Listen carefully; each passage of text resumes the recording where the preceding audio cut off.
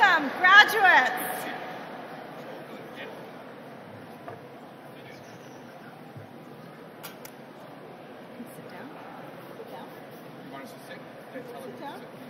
Please be seated.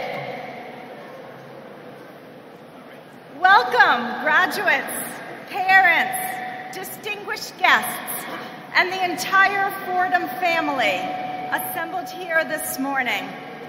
I am Associate Dean Linda Sugin, and it is my great honor to declare the Fordham University School of Law's 111th diploma ceremony in session.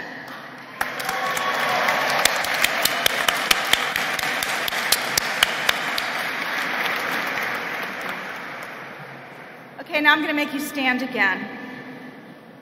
Please join me in welcoming Michael McCarthy of the Society of Jesus, our Vice President for Mission Integration and Planning, to give the invocation. Please rise.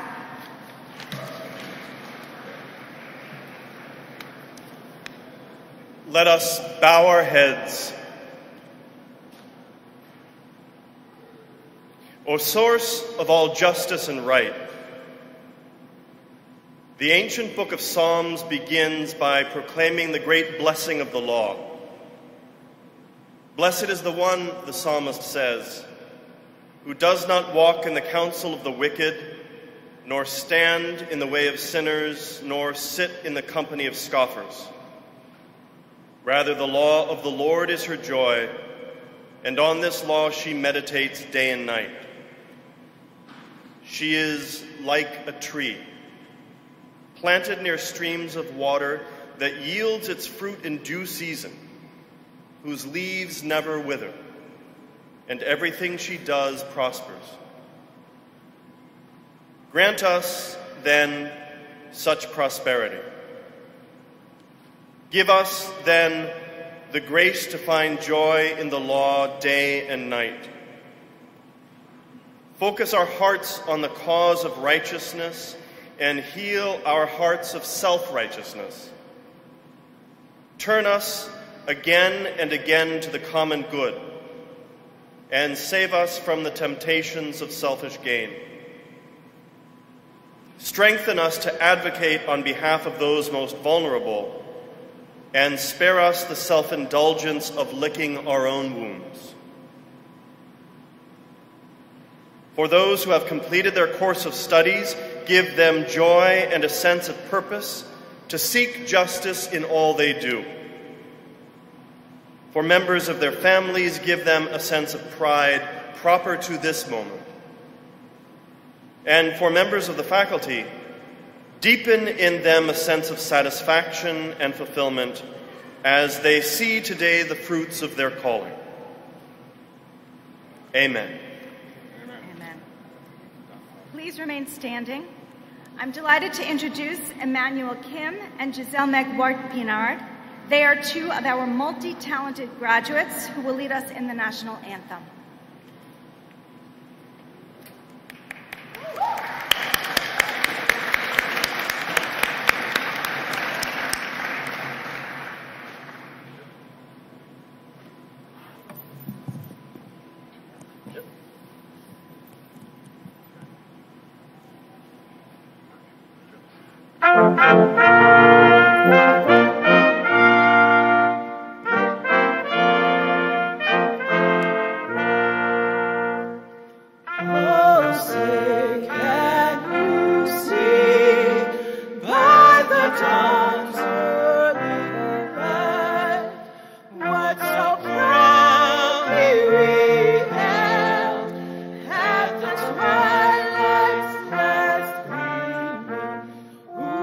Try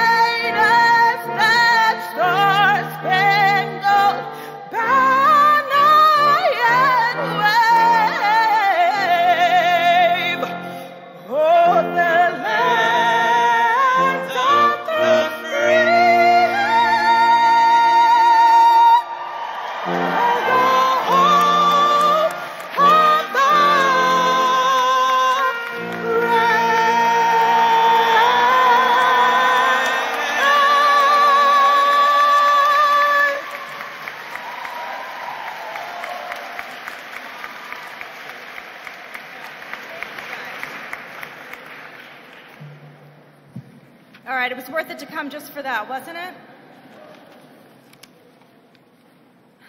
Please be seated.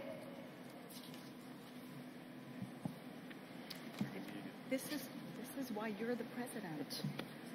And now, it is my pleasure to introduce our inspiring and devoted Dean, Matthew Diller. Dean Diller has brought incredible vision and a deep commitment to both legal education and justice in the world. His dedication to our law school community is amazing, and I am honored to serve with him. Dean Diller.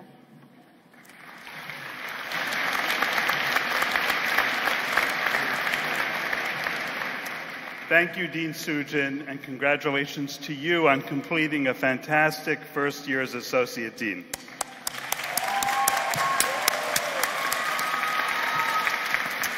Father McShane, Dr. Friedman, Father McCarthy, members of the University Administration and Board of Trustees, esteemed colleagues and faculty members, Ms. Sherilyn Eiffel, families and friends of the graduates, and most importantly, members of the Fordham University School of Law graduating class of 2018.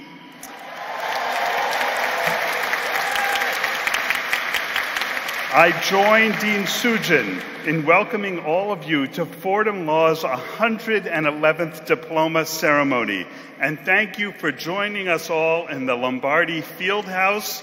By coming inside, we have ensured that it will not rain today. Graduates, today is your day.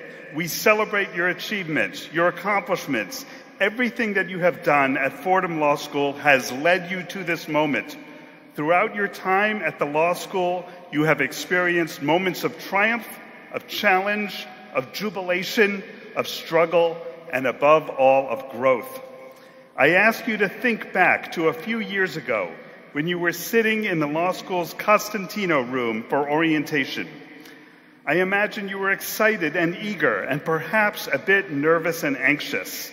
I too had these feelings as I was delivering my orientation remarks to you.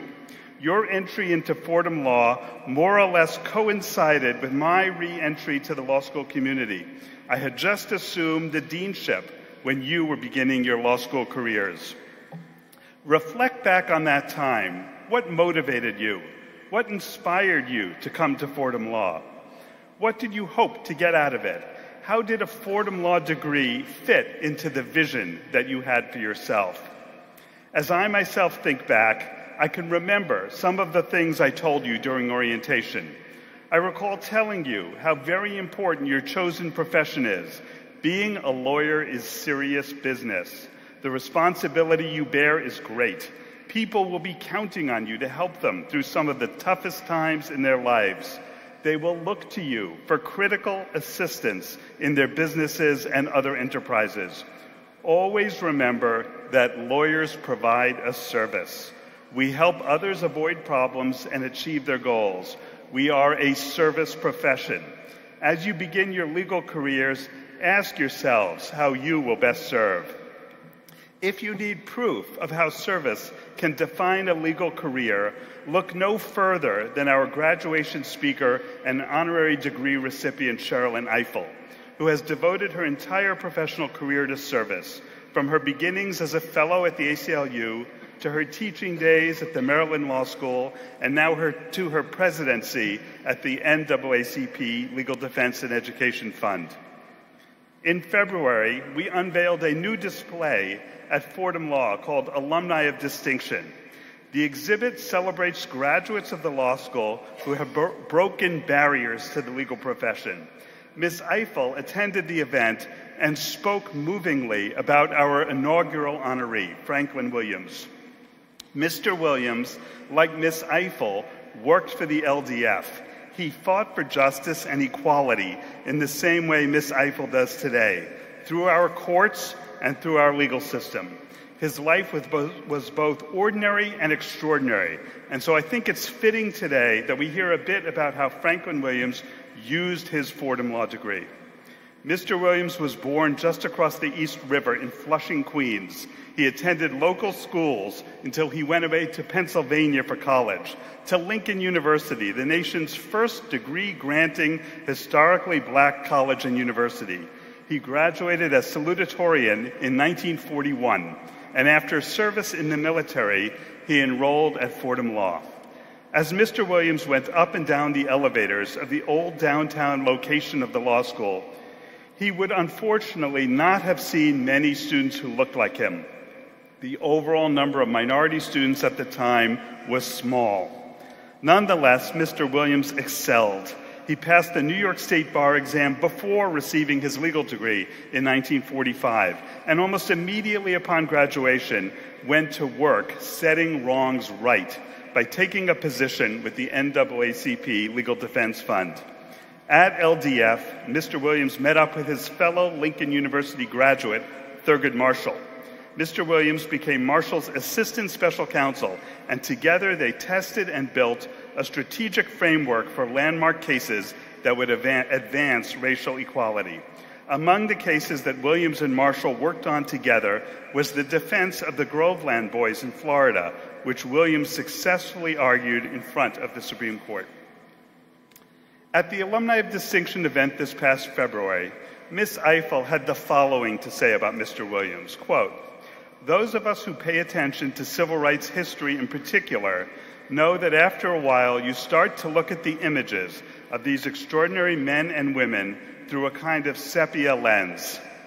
It's actually quite important for us to take a moment and look at people like Franklin Williams and stop pretending that these were super people who were deposited from some other planet." In other words, while we sometimes tend to view historic figures like Mr. Williams as legends for good reason, we should not lose sight of the fact that these individuals were doing the job they set out to do, using the tools of our trade to represent clients to the best of their abilities. Like all good lawyers, they rejected the idea that the status quo is a given that cannot be challenged. They used legal analysis to question assumptions and craft a compelling vision of how our legal system should work and what our laws and our Constitution mean. Mr. Williams used his Fordham Law degree as a means to offer his brilliance and talent in the service of others, to make an impact on society. And you, too, can use the same tools of our trade to make an impact, to challenge the status quo, to advance our justice system, and to bring us closer to the true meaning of our laws and our Constitution. Like so many Fordham alumni, you can further the cause of justice in ways that help individuals and change institutions. And we face so many pressing issues today.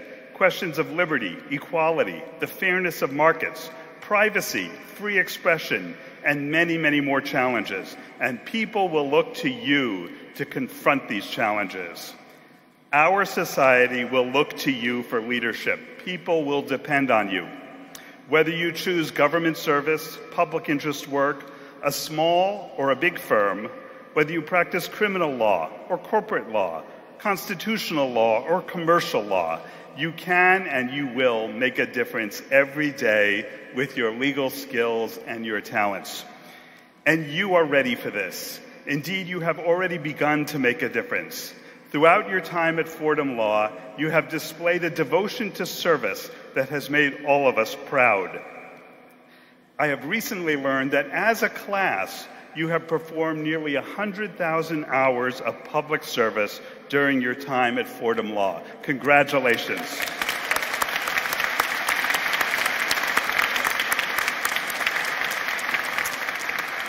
Those of you who participated in our clinics represented a variety of clients in matters of vital importance. You assisted small business owners, individuals with onerous tax burdens, and asylees who were escaping persecution in their home countries.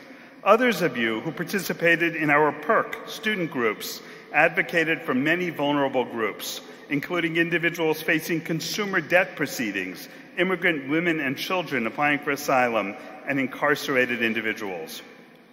As you have displayed excellence through your acts of service, so too you have distinguished yourselves through your scholarship and publications. One of the central missions of universities and law schools in particular is to cultivate deep thought, to promote the thoughtful and deliberate examination of an issue using research and evidence. This kind of inquiry is particularly needed in our society today, where facile punditry often takes the place of wisdom and learning. You have used your knowledge and insights to make important scholarly contributions. A number of you have produced timely scholarship that has won awards from important legal organizations, including the American College on Bankruptcy Law, the Federal Bar Association, and the Environmental Law Institute. Many of you have organized conferences and public programs dealing with some of the most pressing issues of our time: criminal justice reform, civil litigation, corporate sustainability, the fate of the European Union, free expression, human rights in China, and the list goes on and on. Speaking of your class's scholarly achievements, I absolutely cannot exclude mention of a historic first related to our law reviews and competition teams. First, a bit of context. Fordham Law School was founded in 1905. It wasn't until 13 years later, in 1918, 100 years ago this fall, that the school welcomed its first cohort of women students. 8 women enrolled alongside 312 men. Today, I am proud to say that for the first time, women in this year's graduating class held the top editor-in-chief position in all 6 of the school's student-edited journals.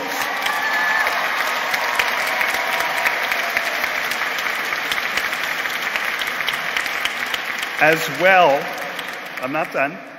as the top positions for our moot court program and the Dispute Resolution Society.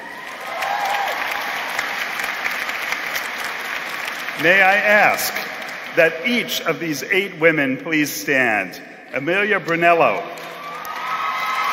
Nicole Comer, Elizabeth Evans, Natalie Jensen, Alex Kirk, Julia McAllister, Tess Sadler, and Julia Tallarico.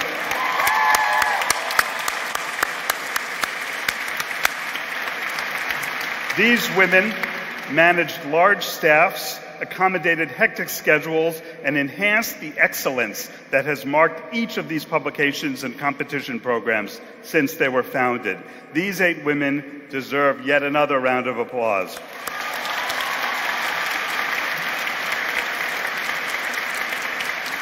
We are also proud that today nearly 54% of you are adding to the ranks of powerful women attorneys and legal professionals.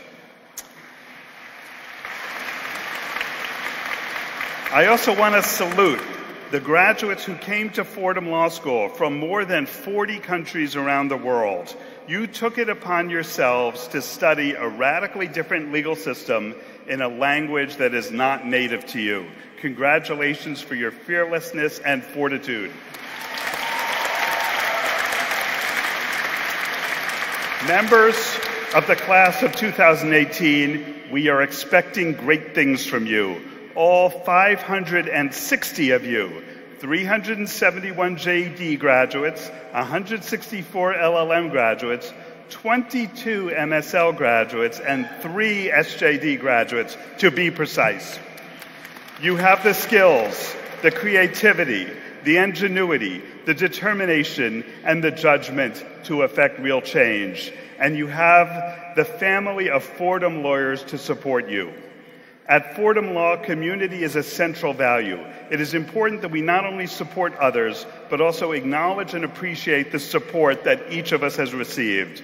You have been supported by a community of people who believe in you and have nurtured your success. I'm talking, of course, about your family and friends, those who love you and who celebrate your every achievement. I would like to ask you, our graduates, to stand and applaud the beloved members of your family who have been with you every step of the way.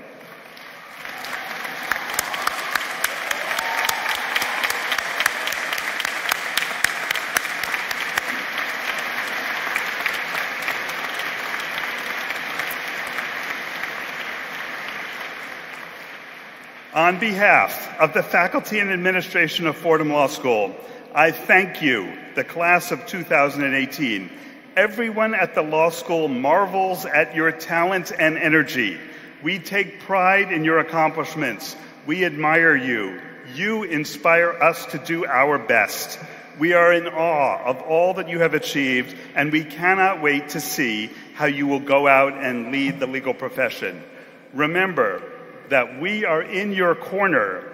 We, together with the great community of Fordham alumni, are your cheering section, your home team crowd, or as we say in Yiddish, your mishpacha. In sum, we are your people. As you strike out on your path, we will be rooting for you and be with you every step of the way. Members of the class of 2018, congratulations.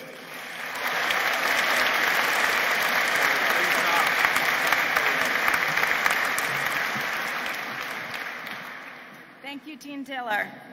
We are all truly honored now to be joined by a great leader for a great university, Fordham University's president, Father Joseph McShane.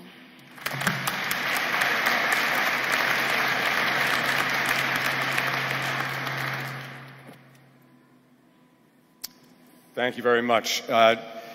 Dean Diller, I have to say that was an extraordinary address, but one that we all expect from you because you're an extraordinary dean.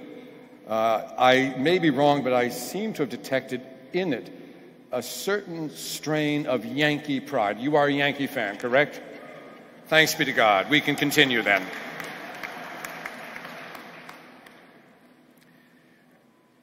We regard wealth as something to be properly used, rather than as something to boast about. Here, individuals are interested not only in their own affairs, but in the affairs of the state as well. We submit our decisions on policy to proper discussions, for we do not think that there is an incompatibility between words and deeds. The worst thing is to rush into action before the consequences have been properly debated. Mr. Capucci, Ms. Eiffel, Dr. Friedman, Dean Diller, Deans Emeriti Fierick and Martin, members of the faculty and administration, parents and friends of the graduates and Gus. Ladies and gentlemen, as we prepare to send the class of 2018 out into the world, I'd like to take a moment to thank the members of the faculty for all that they have done for our graduates. I would also like to congratulate the members of the graduating class on completing their course of study at the law school. On behalf of the entire university community, I would especially like to congratulate those graduates who have achieved Latin honors, those who have been inducted into the Order of the Coif, those who have received special awards for excellence, and the women who were just singled out for special praise. On your behalf, I would like to thank Ms. Eiffel for agreeing to serve as the keynote speaker at our ceremony this morning. As many of you know, and as the Dean has indicated, she is rightly acknowledged to be an extraordinarily effective advocate for the most vulnerable members of American society. Therefore, I know that her address will be one that will inspire us, and one to which we will return over and over again and draw from often in the coming years. And now, my dear friends, members of the magnificent class of 2018. Now, I may be wrong, but Jesuits are never wrong. I would imagine that right now you are wrestling with two very strong emotions, joy and anxiety. As for the joy you feel, you have every reason to be filled with joy. After all, this is a moment that you have dreamed of for years. In fact, if the truth were told, and we should always tell the truth in the presence of so many lawyers, you have not only dreamed of this day, you have worked yourselves to the point of exhaustion over and over again to make your dream come true. You've mastered the lawyerly arts upon which your professional success will depend in the coming years. In light of all that you have done and been through, joy, in point of fact, may be too low-octane a word to use to describe how you feel right now. Victorious, exuberant, sleepy, satisfied, delirious. Those may be words that more rightly capture the way you feel. Now, as for the anxiety you may be feeling, you have every right to be a little nervous. or more than just a bit nervous. After all, you still have to face a number of challenges. Like what? Like sitting for the bar exam, sorry to mention it. Finding your footing in the firm or agency in which you will test your skills and establish your reputation. Now, these are surely causes for concern, but I'd be willing to bet that whatever anxiety or nervousness you feel right now is really rooted in both the tenor of our times and the expectations that we all have of you as you begin your professional lives. With regard to the tenor of the times, you should know that we all share your worries and concerns. And how could we not?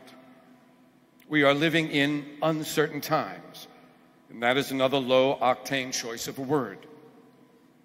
Our world is shot through with tension. Our nation is polarized to such an extent that we seem to become strangers to one another. As a result, even casual conversations seem to be occasions for explosive recriminations, and holiday dinners are dreaded. Fake news ominously spreads suspicion via the internet. The most vulnerable in society are more marginalized and defenseless than ever before. Therefore, like Matthew Arnold, both you and we may understandably feel like we are wandering between two worlds, one dead, the other powerless to be born. Therefore, my friends, if you feel more than a bit anxious, you're not alone. Your anxiety, of course, is more acute than the garden variety anxiety that the general public suffers from. Your anxiety is made all the greater by the fact that you know and live with the realization that we, the general public, expect you to be the ones who will help us thread our way forward, those who will stand up for the victimized, those who will champion the rule of law in uncertain times, those who will bring sane balance back into the life and discourse of the public square. Good Lord, your heads must be spinning and your hearts racing as you wrestle with these two very different emotions, joy and anxiety, exultation and fear. What a combination. Now, other sectors, other professions, other vocations can deceive themselves into thinking that they are merely bystanders on the sidelines of history. But, my friends, you cannot. And you cannot for three reasons. First, your own great desires, noble desires that you can neither deny nor run away from, have led you to this day and to the profession to which you will commit yourselves in a most public way in the course of this ceremony. Second, our republic's expectations and demands in these fraught times simply make it impossible for you, lawyers, to stand on the sidelines. The stakes are too high. Third, I remind you that you are not merely lawyers, as if anyone could be a mere lawyer, but Fordham lawyers. Therefore, you have been schooled throughout your time in the law school to believe that you have been called in a special way to live your lives always in the service of others. And so, my friends, on this day marked by joy, anxiety, exultation, and fear in a most uncertain moment in our nation's history, let me suggest that you allow the volatile mix of emotions in you right now to give rise to a solemn sense of purpose in all you do every day. Leave the sidelines to the timid. Embrace your noble and sacred vocation. Dig in on the difficult issues of the day. Bring balance and hope into not only your own lives, but into the lives of all those whom you will serve. Be examples of heroic integrity in a cynical age. And if you do, you will find joy and satisfaction even in the most anxious of times. Indeed, you will find joy and satisfaction precisely because you have brought civility, balance, and justice to a world that sorely needs all of them. And if you do, you will be our greatest benefactors, for you will redeem our belief that we as a people are called to be to a greatness marked not by naked power, but by a devotion to the ideals that will once again allow us to say, and to say with conviction, We regard wealth as something to be properly used, rather than as something to boast about. Here, individuals are interested not only in their own affairs, but in the affairs of the state as well. We submit our decisions on policy to proper discussions, but we do not think that there is an incompatibility between words and deeds. The worst thing is to rush into action before the consequences have been properly debated. What a dream! What a noble thought! What a great vision! My friends, Fordham Lawyers Class of 2018, make this dream come true for us again. Redeem our faith in the ideals of our nation by what you do and how you live. Redeem our ideals. Congratulations to all of you. May God bless you and prosper the work of your hands.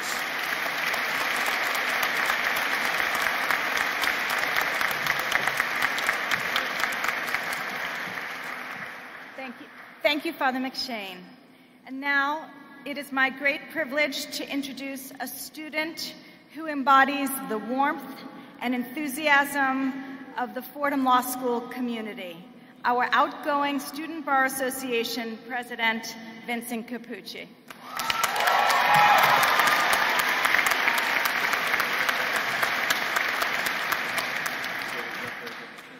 How's everyone doing today? Good? So Father McShane, before I got up here on the podium, he pulls me aside and he says, listen, if your speech goes on for too long, the band's going to start playing. It's going to be like the Oscars, and they're going to escort you out of here. Father McShane, Dean Diller, honoree Sherilyn Eiffel, Board of Trustees, faculty and staff, family and friends, and of course, my fellow classmates, the Fordham Law School class of 2018.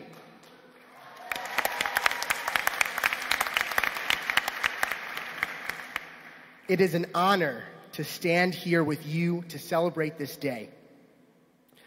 Now, I believe that I speak for all when I say that this is an extraordinary class of Fordham Law School graduates who are destined for great success. We are strengthened not only by our intelligence, drive, and the quality of the education that we have received at Fordham, but more importantly, as a diverse group of individuals who are committing to supporting one another as colleagues. Today, we become members of one of the strongest alumni communities in the country. As our academic life comes to a conclusion, we must congratulate ourselves on the tremendous efforts we have devoted to studying the law under the rigors of the highest academic standards. Our minds have been shaped through endless hours of studying the law, analyzing complex legal issues, and mastering professional skills. We have seen the immense value of the Fordham network, the importance of being a part of the Fordham family, and the history of this special institution. We are a group that understands that our responsibility is to fight for something that is bigger than ourselves, to become the voices of those who cannot speak for themselves.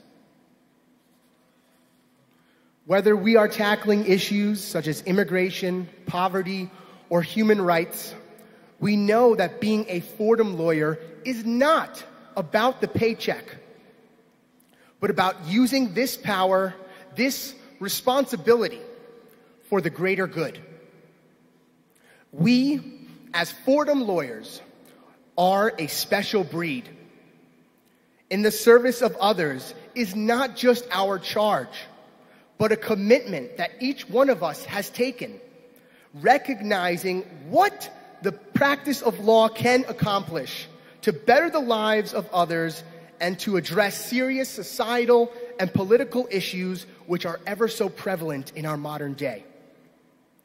We will fight through challenging times. We will face adversity head on with no fear. And when we see injustice, we will speak up and take action. What tomorrow holds may be unclear, but I can say with absolute certainty that this class will give its all to continue the Fordham Law legacy. Society will look to each and every one of us as leaders to help them work through some of the most challenging issues that one can face. But every graduate here today is ready to meet this challenge. So, my friends, believe in something bigger than yourselves, believe that you will succeed, and believe that you will make a difference. Class of 2018, our journey has only just begun. Thank you.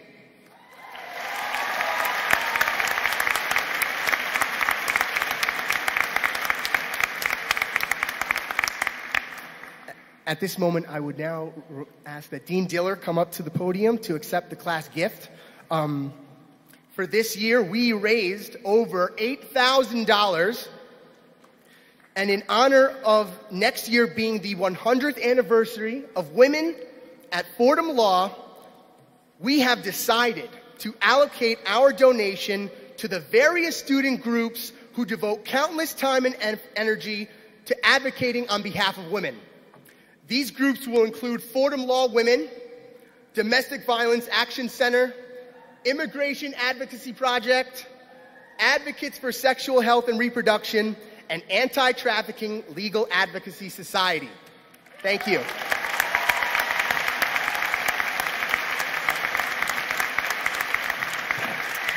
Thank you so much, Vince. Thank you for your leadership, and thanks to the class of 2018.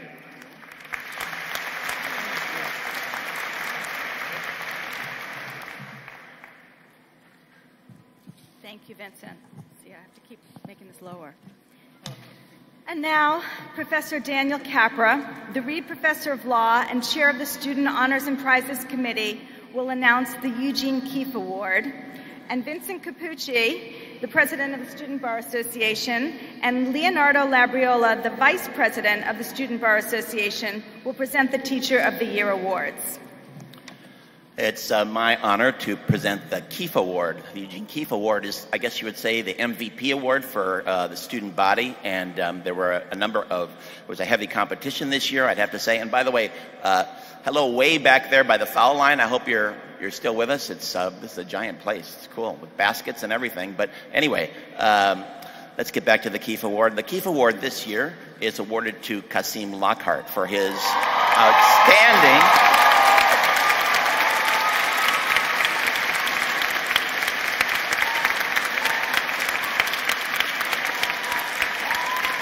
So I needn't say more. I mean, he can just come up.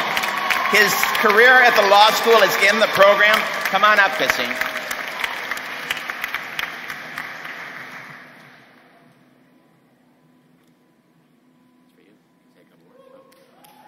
Oh, we got to do it.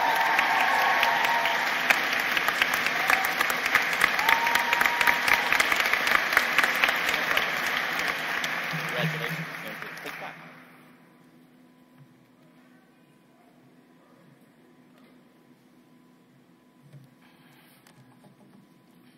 Good morning.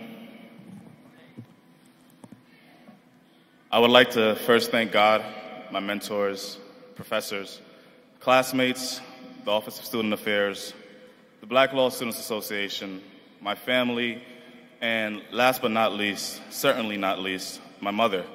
For without them, I would not be standing here as a recipient of the Eugene J. Keefe Award.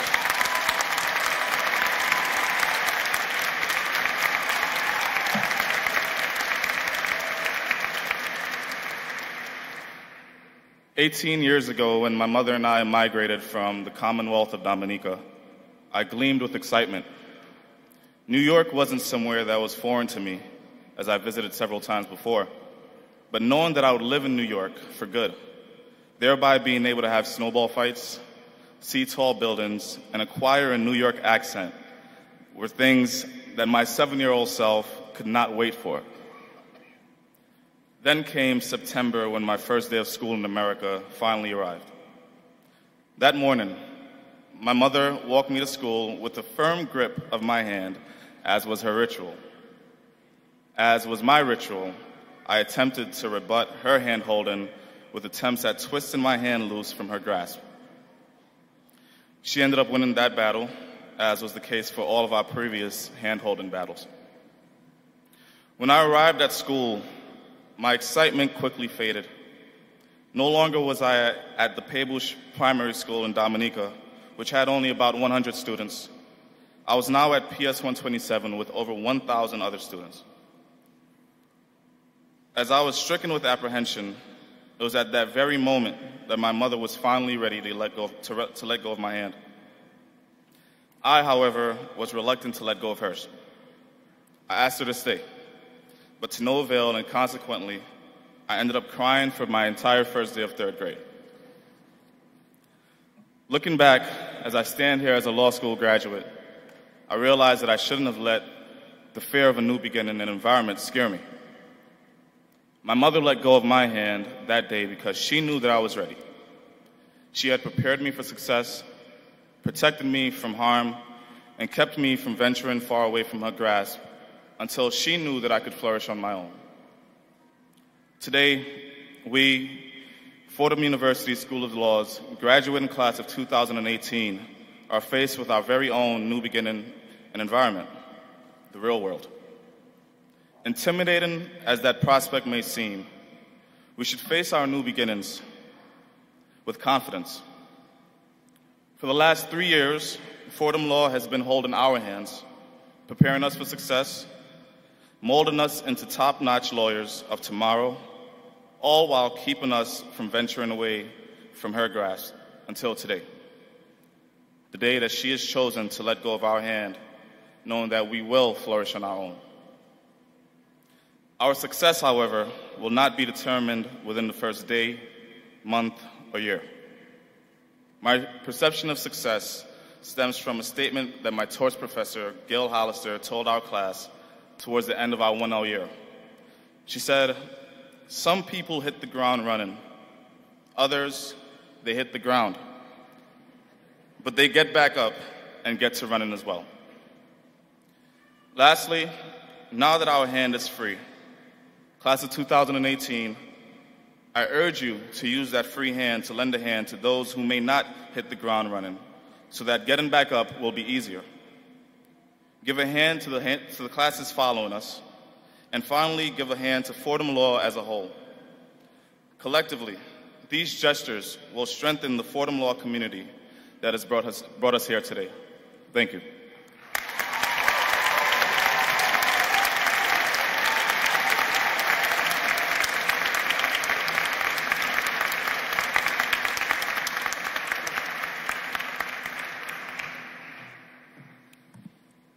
Hello, everyone. It is my honor to present to you awards for Adjunct of the Year and Teacher of the Year. Every year, these honors are awarded to 2 Fordham professors and are the only awards that are nominated by the students, voted on by the students, and ultimately selected by the students. Now, most of you can probably appreciate just how rare any sort of agreement is among such a large group of law students.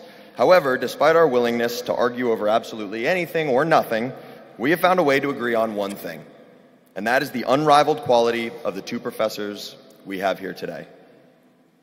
The first award is for Adjunct of the Year. It is presented to an outstanding member of Fordham Law's adjunct faculty.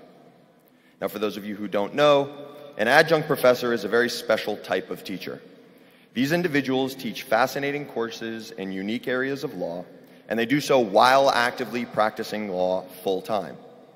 They will often spend tireless work weeks as public defenders, senior partners, prosecutors, or judges, and then, with their free time, they devote themselves to us, the students, and fostering our academic and professional growth.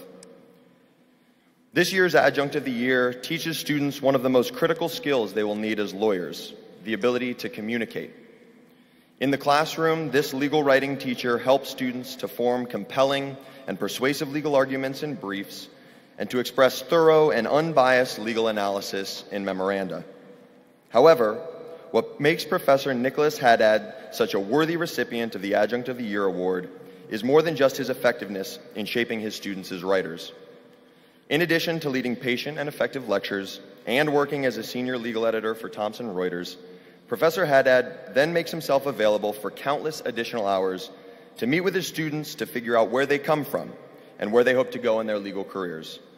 Then he selflessly leverages his legal experience and his personal connections to empower students to accomplish their goals. I had the distinct pleasure of taking legal writing with Professor Haddad 3 years ago. When I started school here, I was just a bartender who knew nothing about, well, much of anything, but I definitely had no idea what was in store for me in law school or how to be successful in a professional legal world. Professor Haddad took the time to help all of his students understand what success looks like in law school in all of its forms.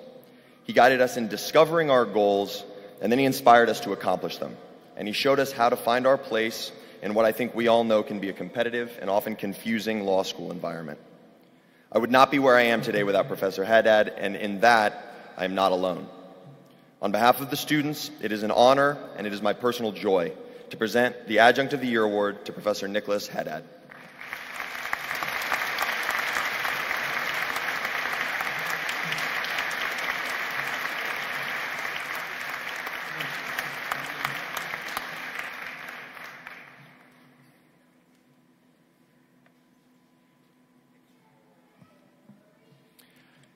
Wow. First of all, a tremendous congratulations to all the members of the class of 2018. Please give yourselves a round of applause.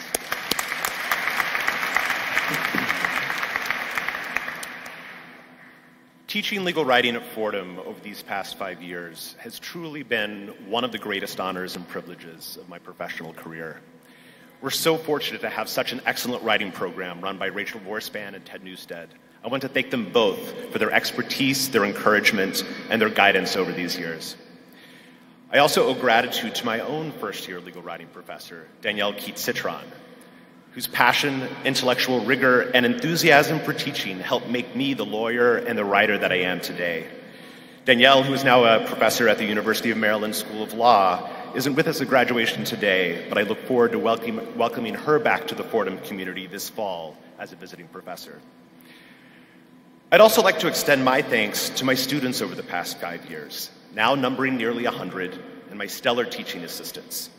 Each and every year, you challenge me, you open my eyes to new ways of thinking, and watching you grow as leaders and as professionals inspires me and energizes me every day. Thank you for helping me become a better lawyer and a better professor. And finally, and perhaps most importantly, I'd like to thank you, the students of Fordham Law, for choosing to honor a writing professor. These are indeed strange and uncertain times in which we live, and words matter more now than perhaps at any other point during this great American experiment. We live in a time where a 140-character tweet can quite literally threaten potentially devastating consequences, which we see playing out now in courtrooms across this country. And that's why I ask each of you, as you embark on this incredibly exciting journey and step in your professional journey, to recognize the power of language and of writing, whether it be in the courtroom or in any other arena. Substance no doubt matters, but the care, the rigor, and the respect with which we express ourselves, both personally and professionally, matters too. Language is not just empty rhetoric. It has meaning and it has consequences. As attorneys, each one of us has a duty to recognize the power and impact of our language, our speech, and of our writing, not just for ourselves, but also for the integrity of our legal system and our shared responsibility as stewards of the law. I wish you all the best as you embark on this next phase of your lives and careers, and I have no doubt that you will make this wonderful institution proud. Congratulations again, and thank you.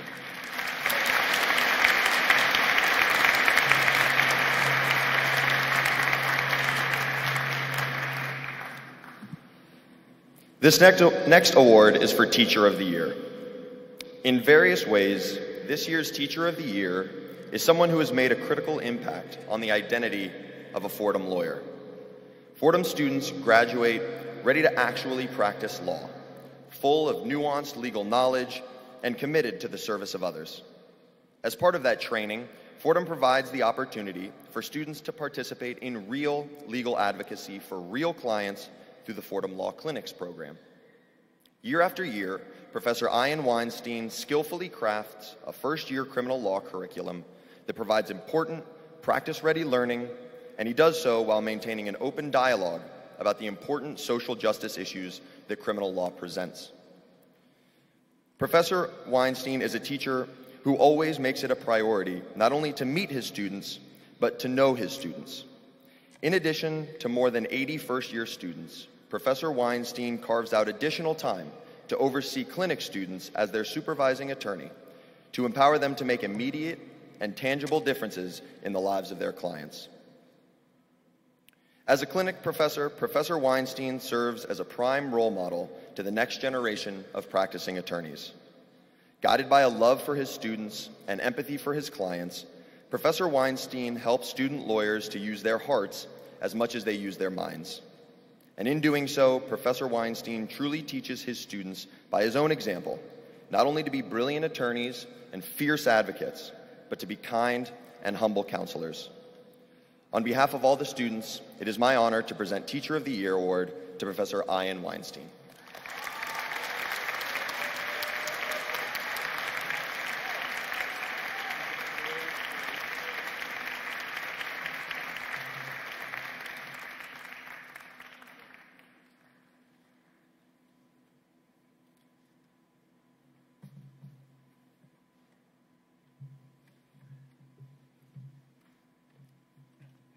Yeah. All right. Like the graduates, I must thank my family, my university, my dean, my faculty colleagues, especially my clinical colleagues from whom I have learned so much, and most of all, of course, the students. Well, I guess that's the last time you'll be called that, the graduates. You have thrilled and puzzled me. After all, half the time, no one knows what I'm talking about. But you know how serious I am about our work, and you know I love you, that I am sensible of the huge gift you give me every time you come to a class or a meeting ready to learn. Learning is hard. We are often confused and sometimes wrong. And if I have loved you enough to help you accept the challenge of our ignorance, then sometimes I have been the teacher I have aspired to be. The words of the poet Khalil Gibran are often with me when I teach. And I offer you his thoughts from On Children I have edited. Your children are not your children. They are the sons and the daughters of life's longing for itself. You may give them your love, but not your thoughts. They have their own thoughts. You may house their bodies, but not their souls. For their souls dwell in a place of tomorrow, which you cannot visit, not even in your dreams. Graduating, you all look to tomorrow, and I have the delight of looking upon all of you. I know how much you love each other, and I know the work we have done together. And I think, challenges though we face, we will manage okay. And I thank you so much for the great honor you have given me.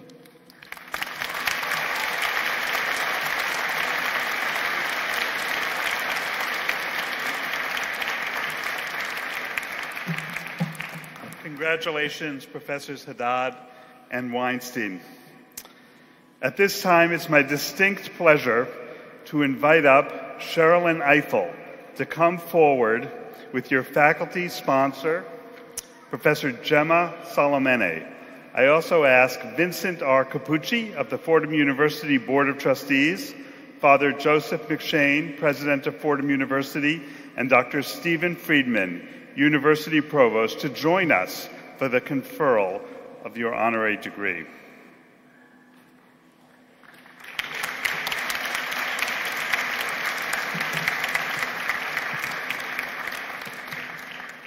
Throughout her brilliant legal career, Sherilyn Ifill has been a force for equality, civil rights, and social justice.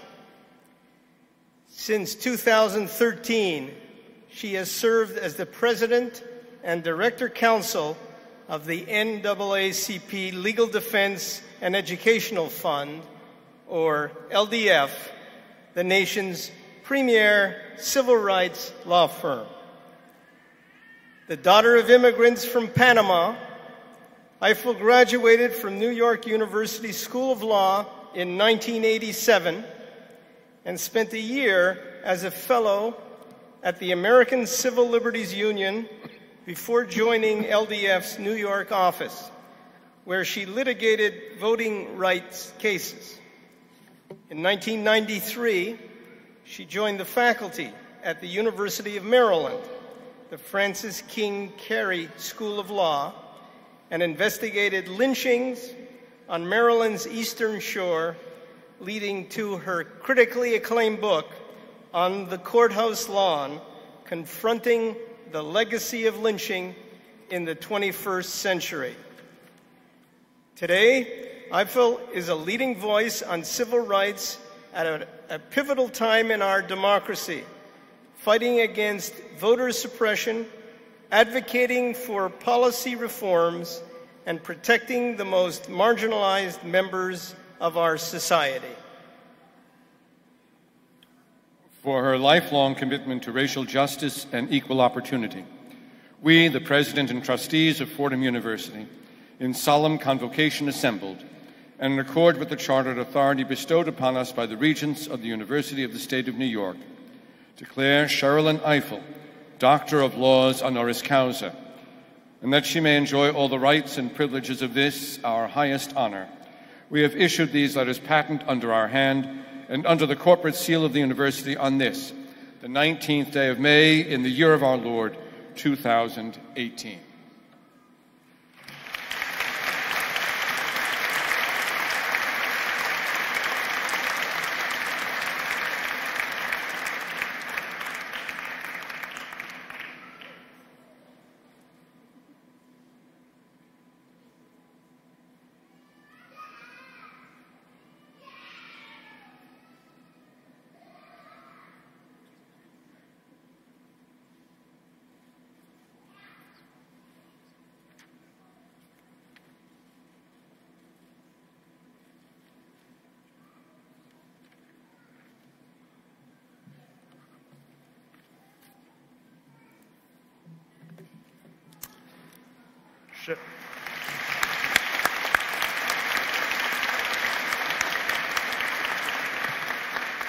Sherilyn Ifill became the 7th president and director counsel of the NAACP Legal Defense and Education Fund in 2012. It was a homecoming of sorts for her, as she had worked at the LDF as assistant counsel for a couple of years after she graduated from law school.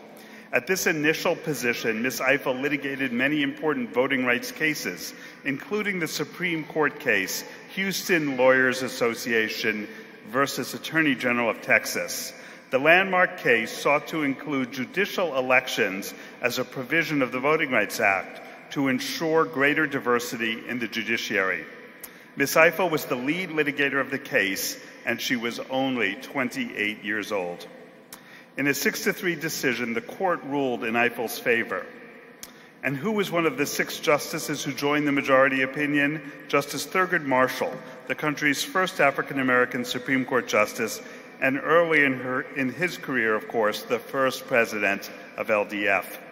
Ms. Ifill proudly carries on the legacy of great LDF leaders like Marshall and Jack Greenberg, who, with Marshall, litigated Brown v. Board of Education, and Elaine Jones, the first woman to hold the LDF presidency. Ms. Ifill grew up in Queens, the same childhood borough as fellow LDF trailblazer Franklin Williams. Ifill came from a big family. She was the youngest of 10 children, 8 girls and 2 boys. Her father, a social worker in Harlem, never doubted his youngest daughter's potential. He always told her that she is destined for greatness. and greatness she has attained. Following her first stint at LDF, she joined the faculty at University of Maryland School of Law, where in addition to teaching and mentoring the next generation of civil rights lawyers, she continued to litigate and consult on a broad range of civil rights cases. She also launched several innovative legal offerings at the law school, including an environmental justice course in which students represented rural communities in Maryland, and one of the first legal clinics in the nation focused on removing legal barriers to formerly incarcerated persons seeking to responsibly re-enter society. Ms. Eiffel is also a critically acclaimed author. Her book, On the Courthouse Lawn, Confronting the Legacy of Lynching in the 21st Century, reflects her lifelong engagement in and analysis of issues of race and American public life. Her scholarly writing has focused on the importance of diversity on the bench, and she is currently writing a book about race and the Supreme Court confirmation hearings. I also want to note that Ms. Eiffel has a connection to our school through one of our beloved clinical professors, Gemma Solomene. Gemma and Ms. Eiffel attended law school together and became fast friends. So close are they, in fact, that they were maids of honor at each other's weddings and are godparents to each other's children. In a video interview published late last year, Ms. Eiffel reflected on the perspective her position as LDF president affords her. You've been given a great window into seeing the fault lines, the parts of the democracy that are weak, and your job is to make them stronger. You make them stronger by ensuring that the promise of equality and dignity and due process is available to people who are at the bottom. Ms. Eiffel represents the finest model of what lawyers can do as they strive to make their communities, their society, and the world a more just and equal place. Ladies and gentlemen, it is my great pleasure to introduce to you the President and Director Counsel of the NAACP Legal Defense and Education Fund, Sherilyn Eiffel.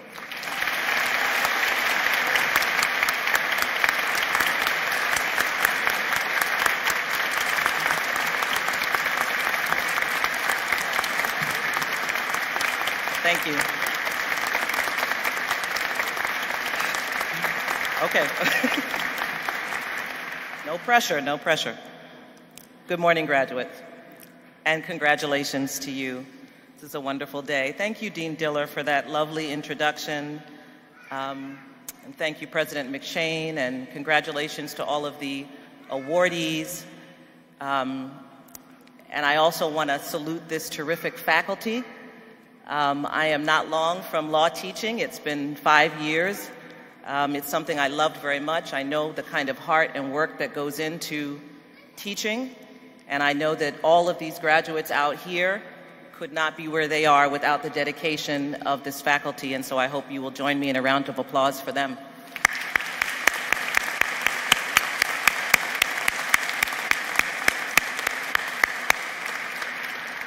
I want to thank you for my honorary doctorate. I could pretend to be cool, but I won't. I love it. I'm proud, very proud. And what a lovely treat to have my dear friend, Professor Soleimani, hood me for this degree. Really a testament that life can be so sweet. She and I are best friends. This is a pretty long road from Queens. I'm thinking actually today of her mother and mine, both immigrants, who, like almost all immigrants, worked hard to give their children a chance to make it. And maybe some of you are children of immigrants, or grandchildren of immigrants, or great-grandchildren of immigrants, or great-great-grandchildren of immigrants, or great-great-great-grandchildren of immigrants. And I'll tell you something about immigrants. They are peculiar people. First of all, they are people. They are people.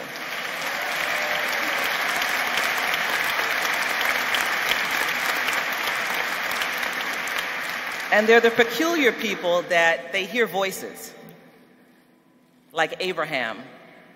They have the courage when they hear the voice of God telling them, go to a land they have never seen, they will go. because their faith tells them to go. They're like Joseph, who will hear the voice of God and take his young wife and baby to Egypt because the angel of God told him to go. And so I want to salute our moms and our parents and all of the immigrants down through the ages who've made this country what it is, and who I see as the most compassionate and faithful and hardworking people. And I will say that they expected great things from us. And with the exception of a few years when Gemma and I were young and wild, we tried to deliver. And I hope we've made them proud today. I know that there are many proud parents in this audience who worked hard and seeded into the graduates the best in the hopes that you, graduates, would make good on the investment. And today you've done that. You're graduating from one of the finest law schools in the country. You're entering a profession whose members have played a vital role in the creation of this democracy, and whose members are needed at this moment as much as ever to protect the fundamental pillars of our democracy. I want to acknowledge the hard work and commitment and sacrifice that brought you to this day, the late night studying, the unending preparation, the financial commitment. You worked hard, you sacrificed, and that's no small thing. The sacrifice, of course, was not only yours. Your families, your parents, your spouses and significant others, your children in some cases, your friends, they all formed a band of support and sacrifice to undergird you as you pursued this dream, and today's celebration is theirs as well. I want to make sure that we all see this accomplishment for what it is. This is not just a commencement. At this point in your life, you've had many of those. This is the completion of an education that once you take the bar will usher you into a profession. And that means that you have chosen to devote your professional lives to elevating respect for the rule of law as your highest ideal. And your law school motto, in the service of others, charges you with the obligation to enter this profession with an eye not solely towards your career advancement and personal goals, but first and foremost in the service of others. To serve your clients and the rule of law. That's not a small thing. Take it from me, to be a civil rights lawyer, certainly over the last 30 years, is to have lost more cases than you won. But in every instance, to pledge your commitment to upholding core principles of fairness, of due process, of equal protection of the laws, to respect judicial precedent, and for the independence of the judiciary, for fair trials and the right of appeal, to innocent until proven guilty, to evidence and facts and not just innuendo and rumor, to transparency and respectful dialogue. And this is not always easy because, as you know, our justice system is not always just. And when you passionately believe in the cause of your clients, when you see the operation of laws that discriminate or that are cruel or arbitrary, it's difficult sometimes to maintain your cool. But Thurgood Marshall, the founder of the NAACP Legal Defense Fund and the first African American on the United States Supreme Court, held fast to a mantra he learned from his mentor, the great Charles Hamilton Houston, who said, "Lose your cool, lose your case." And we abide by that principle. And from the example of Thurgood Marshall and Charles Hamilton Houston and Constance Baker Motley and Franklin Williams, we learned other lessons. We learned that good lawyers persevere. When Constance Baker Motley litigated cases in the South, there were judges who, to those women out there who are editors of the law journals and leading moot court, there were judges who turned their seat around and gave her their back while she argued her cases. When Thurgood Marshall couldn't get a sandwich in the federal courthouse where he was litigating, challenging segregation at the University of Oklahoma Law School, he didn't let that stop him. When C.B. King, a brilliant civil rights lawyer in Southwest Georgia, was beaten by a sheriff outside a jail in Americus, Georgia, when he was trying to get civil rights workers out of jail, he didn't let that stop him. And when you feel sorry for yourself as a lawyer, I invite you to go online, look at the picture of C.B. King beaten and bloodied, and then look at the extraordinary contributions he made to this country in spite of that beating. But these pioneers also showed us something else. They showed us that in the hands of lawyers whose commitment is to justice and equality, lawyers willing to put in unending hours of meticulous preparation, lawyers focused on the needs of their clients, on the highest standards of excellence and ethics, lawyers who are prepared to be unrelenting in their determination to seek justice, The law can break down barriers and break open closed societies. The band of lawyers from whom you and I are descended, Marshall and Motley and Franklin Williams and Tony Amsterdam and Elaine Jones and Lonnie Guinier and Charles Ogletree and Ruth Bader Ginsburg, are examples of lawyers who used the law to literally transform the shape of democracy and the meaning of equality in this country. These lawyers stand as powerful examples for us, examples that we desperately need in these times.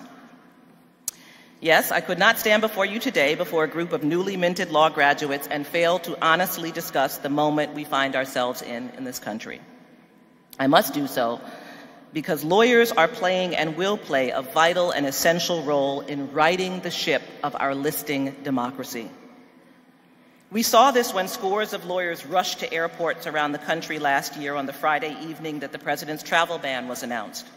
We saw it after Hurricane Harvey and Maria. We saw it on Election Day in Alabama when floods of volunteers joined the LDF and other civil rights lawyers in poll monitoring to ensure that every eligible voter had their vote cast. We see it every day as lawyers around the country are filing suits to demand transparency, equality, and due process for those who are most marginalized and whose rights are increasingly threatened. Lawyers, especially lawyers with a commitment to service, have an important role to play, and the rule of law is perhaps the most important remaining pillar of our democracy, and it must be protected at all costs. And that job falls to you, to all of us. 3 years ago, I delivered a commencement address at my alma mater, NYU School of Law, and I began by quoting that famous line from Thomas Paine's Common Sense, "These are the times that try men's souls." And that was 3 years ago. I talked then about the trying times we were facing with new voter suppression laws and the awful, devastating videos of police violence against unarmed African Americans. I raise this because I want to suggest to you that our democracy has been facing very serious challenges for some time now. The most recent challenges are very, very serious indeed, but perhaps they are just serving to expose to all of us that which was before seen by a narrow cohort of Americans, those of us who work in the field of civil rights. We have a unique and bird's-eye view of the ongoing flaws in our democracy. We're confronted every day with the reality of inequality and injustice because we work with those who are most marginalized and for whom the law too often produces injustice. But now many more people around the country recognize that there are serious flaws in our democracy, flaws that have frayed the fabric and must be addressed before our democracy unravels. When we see injustice, when we see flagrant violations of the rule of law, what is our obligation as lawyers and as citizens of this country, as patriots indeed? It is the highest level of patriotism to work to make your country better. And I think this is the challenge that confronts you at this moment. Because the truth is, as Americans, we cannot unsee the videos we have seen. We cannot unhear the messages of hate and discrimination we heard in Charlottesville. We cannot pretend that we do not know that families are being torn apart. We cannot pretend that we have not heard the stories of women for whom the workplace has become a battleground against sexual harassment. Federal courts have now found that voter suppression is real. Some of you have been in Rikers and have seen the worst of our jails. What will you do? And so this year I feel compelled to quote the great Frederick Douglass, the abolitionist and former slave who reminded us that the whole history of the progress of human liberty shows that if there's no struggle, there's no progress. He said, "Find out just what any people will quietly submit to, and you have found out the exact measure of injustice and wrong which will be imposed upon them." Power, said Douglass, concedes nothing without a demand. It never did, and it never will. So what is our demand? What is your demand? You don't have to answer at the moment, but I'm asking that in the coming months you think about it. What will your contribution be at this moment to address what you have seen and heard? Now, I know what some of you are thinking. I plan to be an entertainment attorney.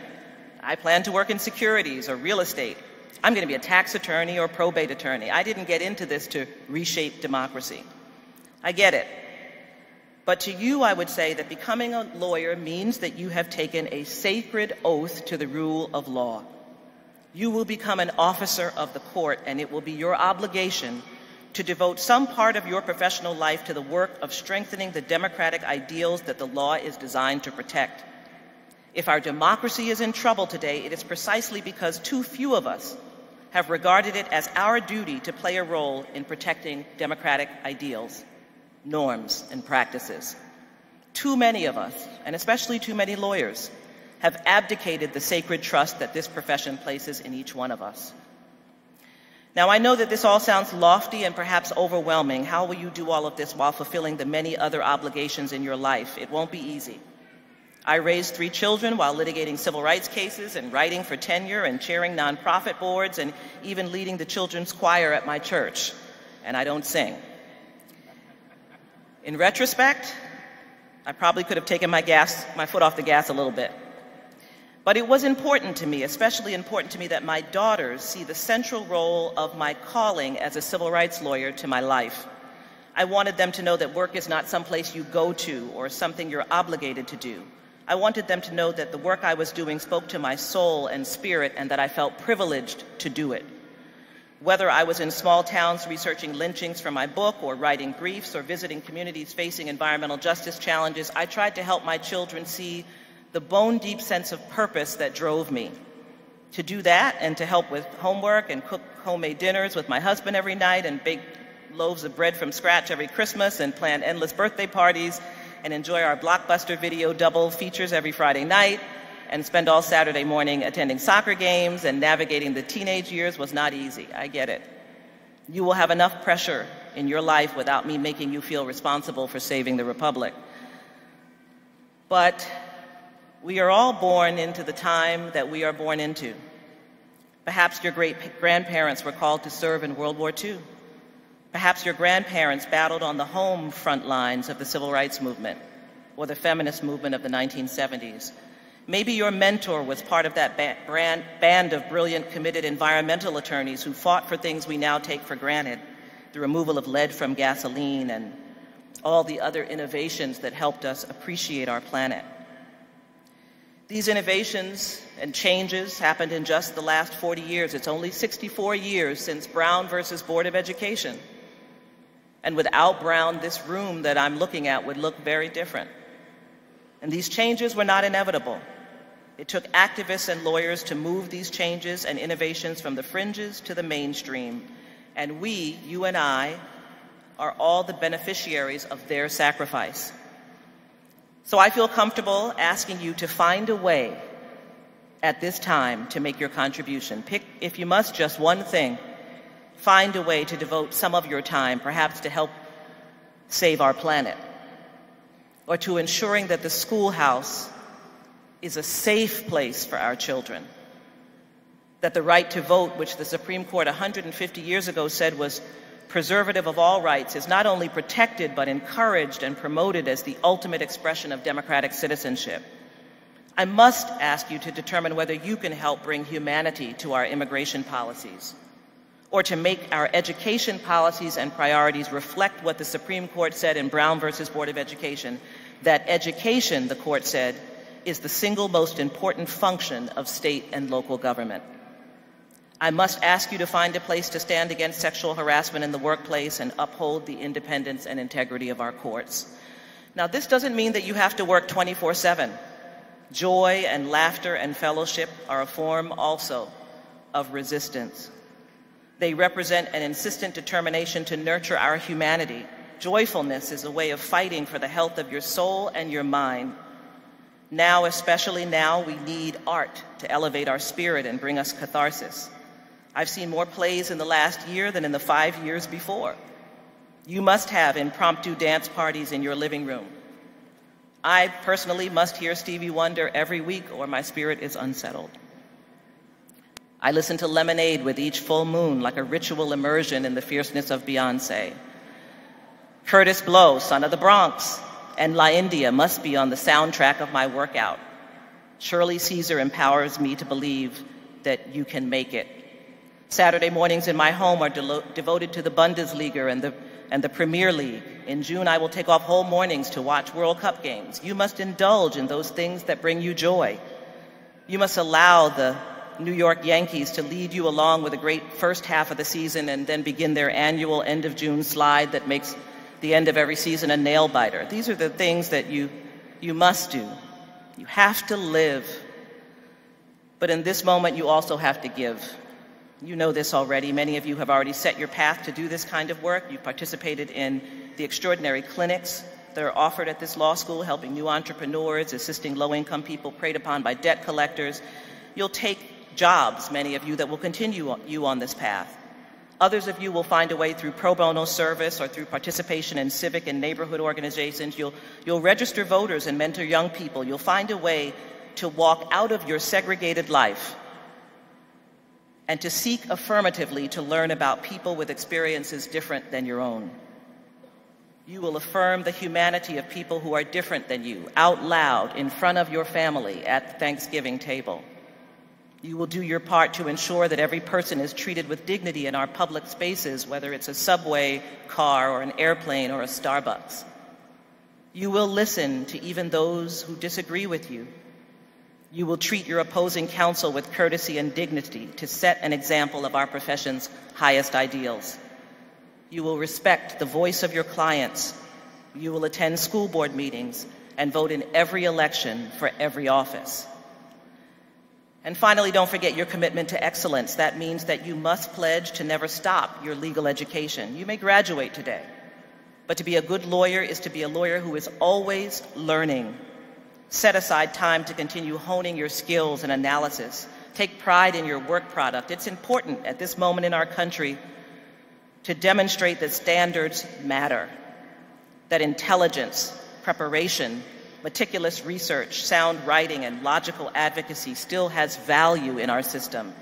Even if those around you have embraced lax standards, stand tall in the tradition of this law school and of the best of our profession.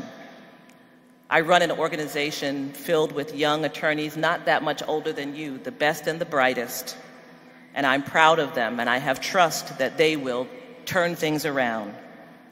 And you too will do that. You will do Fordham proud. But today, you will celebrate. You will have an amazing lunch, celebratory drinks, I suspect.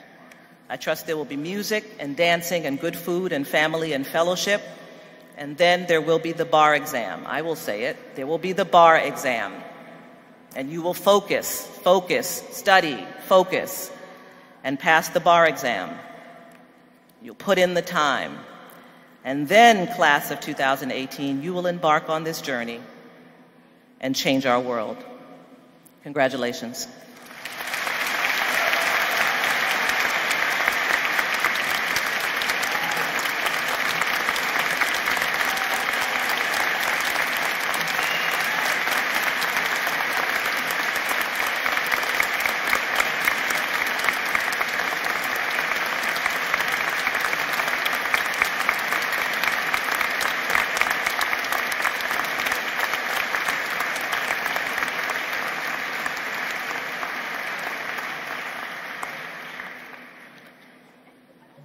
Thank you so much, Ms. Eiffel. You are really an inspiration to all of us.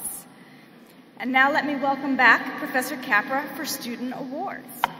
So I'm here to announce the student awards. The awards are listed on page 8 of the program. Not all the awards are announced today because not all the grades are in. Some of my colleagues have not finished their grading, and so they cannot be awarded.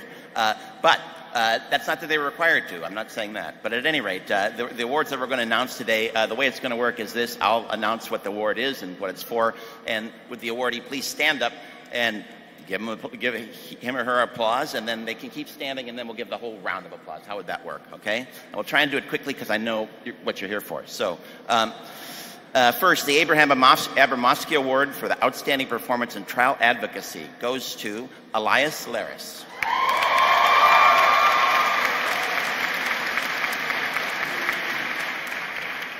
The Class of 1911 Prize, that's for the best essay on a topic chosen by the dean. This year's topic was immigration, and the best essay is written by Emerson Argueta.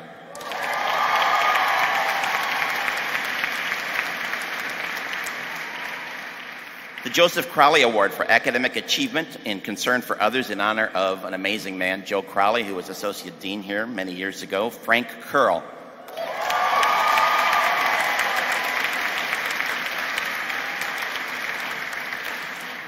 The Mary Daly Prize in Legal Ethics for the most significant publication related to professional responsibility is awarded to Emmanuel Kim.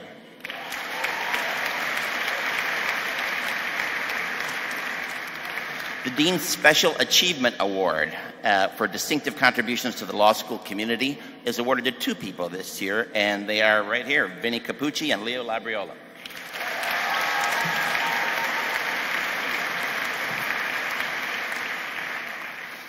The Donald J. Furyk Prize in Labor Law for the best paper on the subject of labor law is Alex Lau.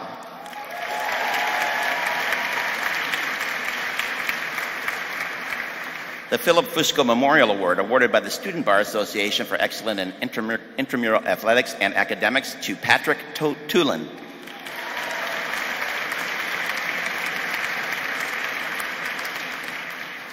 The Walter B. Kennedy Award for extraordinary service to the law review, and I can attest personally to the fact that this is a well-deserved award, to two people, Julia McAllister and Adam Minshew.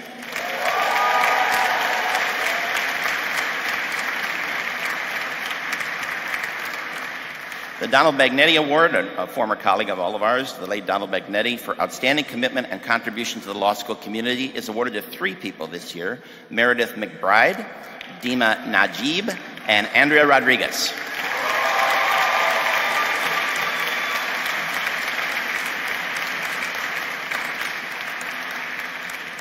The Lawrence McKay Prize for the members of the National Moot Court team who worked unbelievably well and did unbelievably well this year, Samuel Ballard, Aviva Kushner, and Anna Whitman.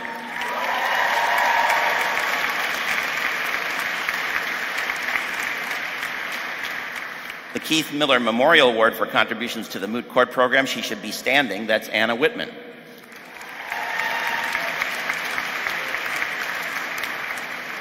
The Adele Monaco Memorial Award for positive impact on the lives of evening students, that goes to Marcella Jane.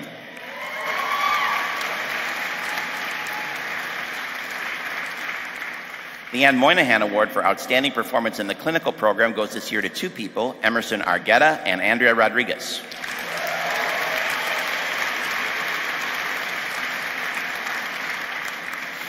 The Monsignor James Murray Prize for Achievement in Public Service and Commitment to a Career in Public Service goes to Emerson Argueta.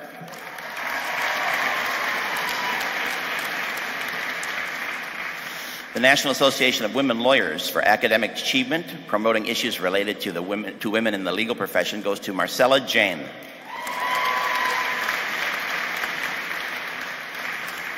The next award is the Parchimowski Siegelman Student Graduation Prize. It's for the best work on legal scholarship, and it's been the most competitive year since I've been involved in this, and the winner is Bronwyn Rowantree.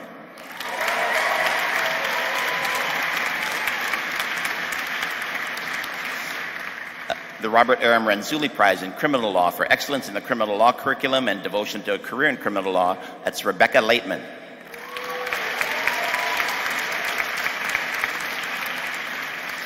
And the Jareen Frankel Robbie Prize for excellence in the Advanced Legal Research Program goes to Sum Young Moon.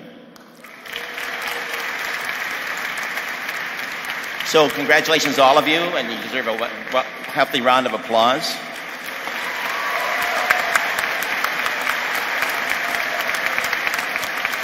And just one more thing. The Fordham Law School is a member of the Order of the Coif, has a chapter of the Order of the Coif, which is for the top 10% of the graduates. And those who achieve that award after all the grades are in, there'll be a reception in June, and I hope you can come up and pick up your awards. And finally, if you hang out afterwards, perhaps the faculty would like to come and say hi to you and say to your parents how wonderful you are. So if you want to hang out for a little bit after outside, love to see you all. Bye.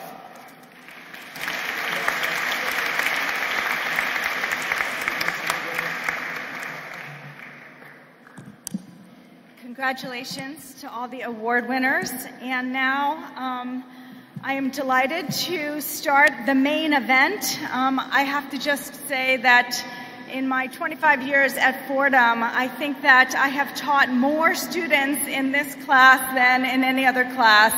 And I am so proud of you all today. What a fantastic day.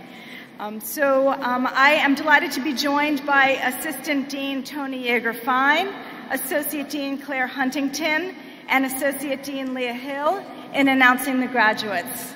Dean Yeager-Fine. Thank you, Dean Sugin. Ladies and gentlemen, I will announce the name of each graduate student receiving a degree today, followed by the country from which he or she received a primary degree. First, the recipients of the Doctor of Juridical Science, the highest degree awarded by the law school. Kweku Agiman Budu from Ghana.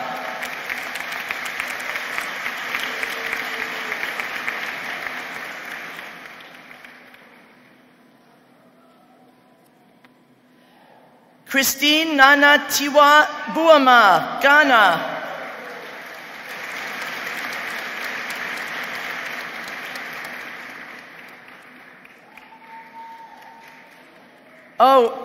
Christine, I think you forgot something.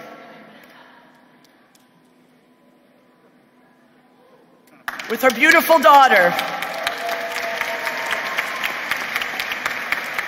and sons.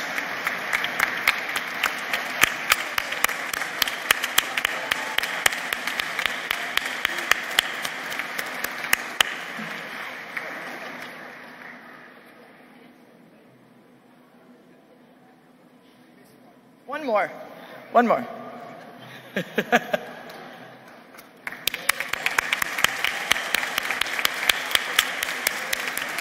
Flavio Jaime de Moraes Jardim, Brazil.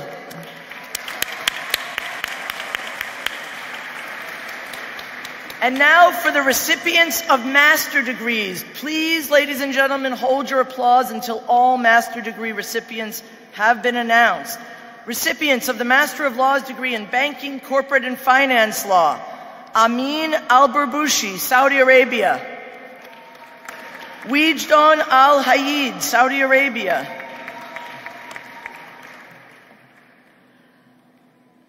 Andrea Allegra, Italy.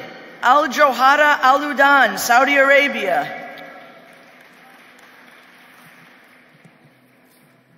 Wendy O, France.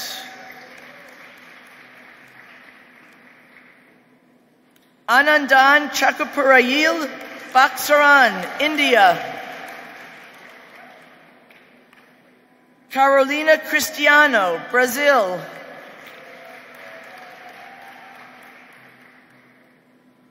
Lucia Kolak, Croatia.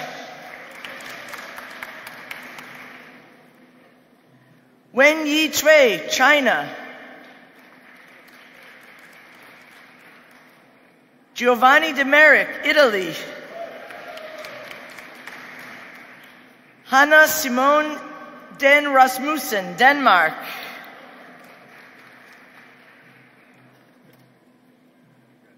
Gabriel Dominguez, El Salvador. Eric Christian Ebdurup, Denmark.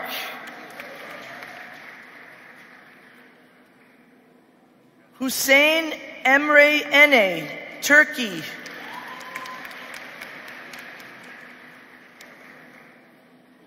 Omar Fauda, Egypt. Lucretia Frausin, Italy. Lynn M. Glass, United States. Charbel Haj, Lebanon. Gonzalo Hierro Beatis, Spain. Zhao Xiang Ho, China. Zhan Yi Ho, China. Yasemin Isik, Turkey. Mason Gemma, France. Panayota Janitu, Greece. Yi Jung Lee, Taiwan. Jin Ni Leung, China. Xiao Qi Liao, Taiwan.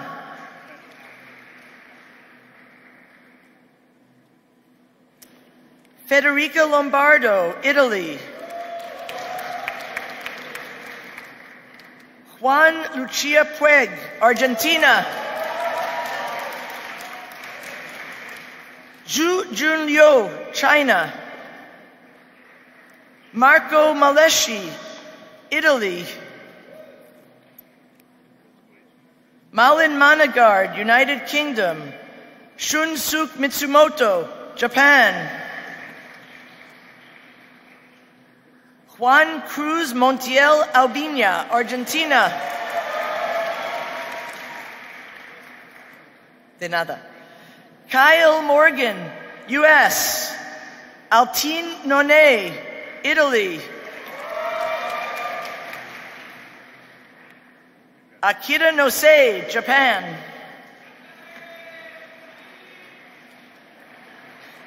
Solana Pelayo, Argentina. Lina Maria Pinilla, Colombia.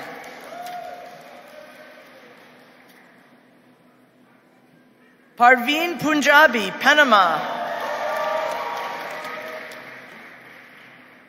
Florian Sanchez Coma, Spain. Juan Ignacio Sanguinetti Ferrero, Argentina. Nupur Shah, India. Banshika Sharma, India. Sang Myung Shin, South Korea. Manuel Silverio, Dominican Republic. Pollyanne Spinace, Brazil. And her beautiful baby.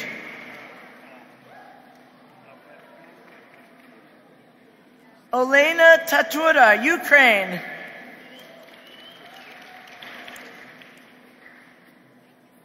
Manuela Velasquez Fernandez, Colombia. Marta Villacoro Fuentes, Spain. Don Wong, China. Don Yong Wang, China. Zhao Shi Wang, China.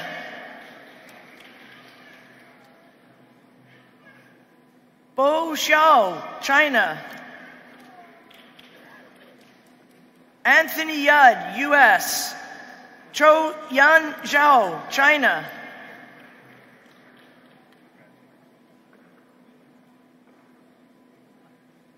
Su Ying Zhao, China.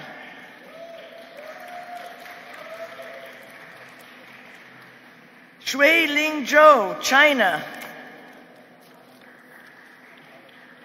Recipients of the Master of Laws degree in Corporate Compliance, Catherine Anderson, United States. Sonia Bruner, United States. Audrey Chenard, Canada. Lauren Connell, United States. Susan El Ayubi, Egypt. Catherine Gavin, United States. Mohammed J. Hussein, United States. Doel Carr, India.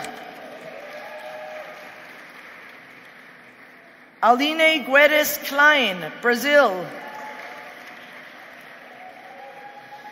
Yuriko Kobayashi, Japan. Olya Kurilovich, Belarus. San A. Park, United States. Ilmira Solntseva, Russian Federation.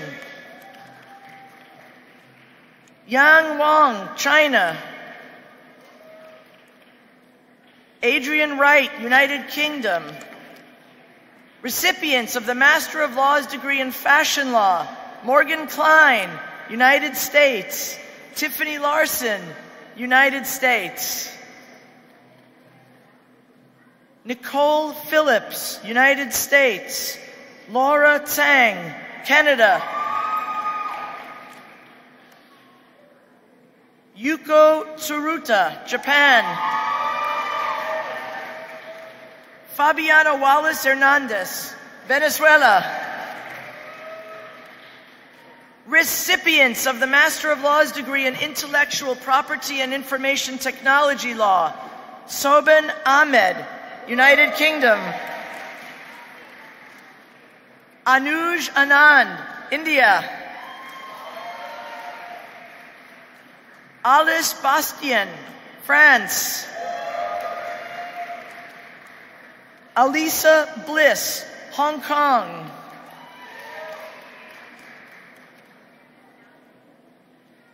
Stephanie Casimon, Belgium.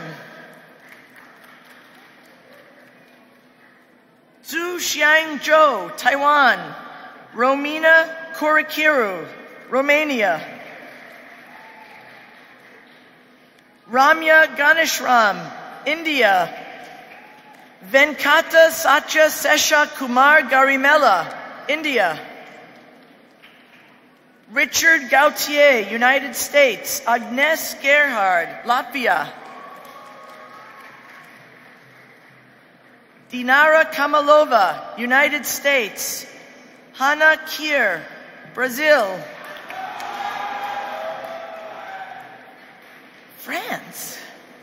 France. The name seemed a little short for Brazil. Barbara Leal, United States. Philip Langeling, Germany.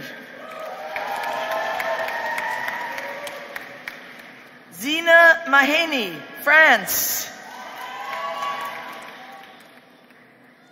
Danielle Martel, France. Olisa Wakedi, United Kingdom.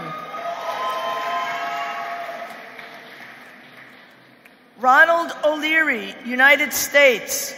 Krishna Parekh, India. Juan Ruspoli, Spain. Rilana Venske, Germany. Katarina Winkler, Germany. Yue Yuan, China. Recipients of the Master of Laws degree in International Business and Trade Law, Maria Cecilia Alvarez Boyea, Argentina. Ayvaz Göküm Bekler, Turkey. Anna Katalin Bitso, Hungary.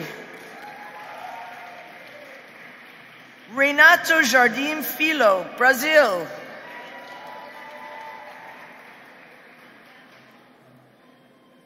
Valeria Komisarova, Russian Federation. Aina Karakina, Russian Federation. Ohad Krif, Israel. Nai Chao Li, China. Shun Li, China. Xianxiao Li, China. Karolina Motika, Poland.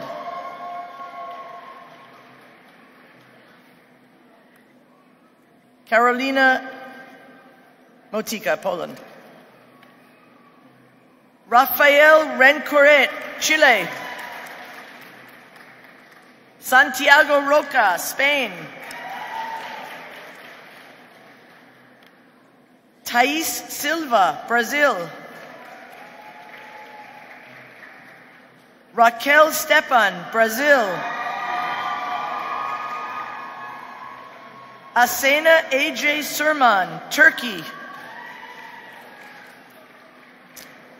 Naoki Uemura, Japan. Edward Wilhelm, United Kingdom. Recipients of the Master of Laws degree in International Dispute Resolution, Medu Amonjeldiev, United Kingdom. Jean Chiari, France. Pedro Joaquin Romero Arnano, Dominican Republic. Carlos Beiga Sicupira Nunes Ferreira, Brazil. That's Brazil.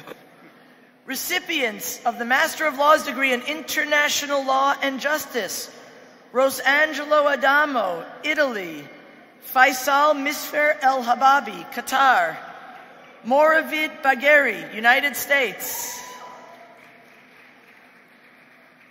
Francesca Braga, Italy; Chiara Cardinali, Italy; Dominique Davila, Ecuador; Ludovica Fabrici, Italy; Chris Gabor, Ghana; Mohammed Zahid Hussain, Bangladesh; Laura Irazoque Reyes, Spain; Yamil Calcach Campos, Mexico;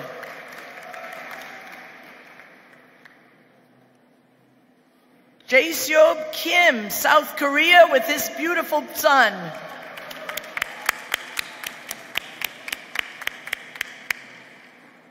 Ramya Jawahar Kudakalu, India;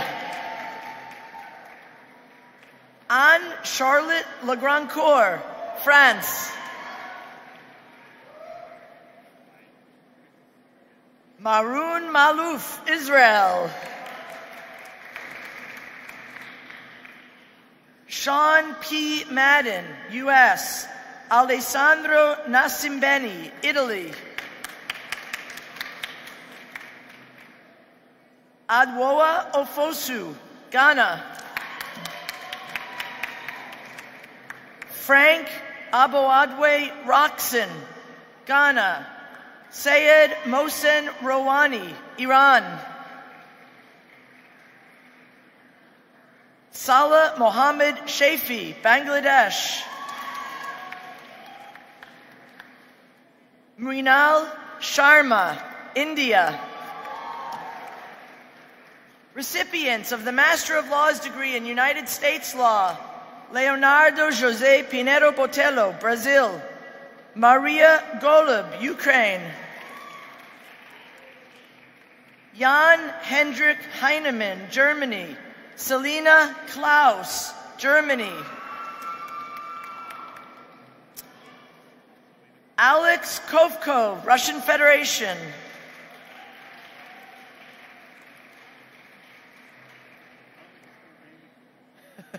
Nino Kvara Trevia, Georgia;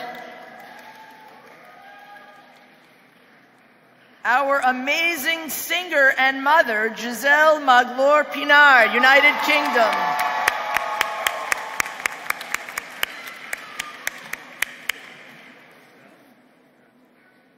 Amber Melville Brown, United Kingdom; Carolina Moura Mafra, Brazil; Natalia Okul, Ukraine; Ya Peng, China; Ana Pesman, United Kingdom; Isabella Pires, Brazil; Tomomi Takada, Japan; Oksana Glavatska Tuncer, Ukraine; Noemi Valoni, Switzerland; Miguel Vilela Casas, Spain; Chui Wang, China; Bin Yue Zhao, China. Recipients of the Master of Studies degree in Compliance Law: Hasna Alz, United States; Talib Amir, United States;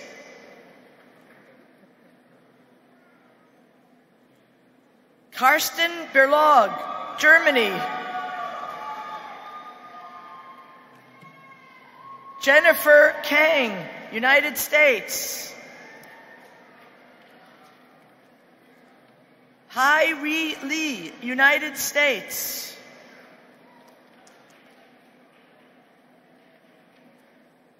Amanda Beth Lennox, United States. Sue Chi Lee.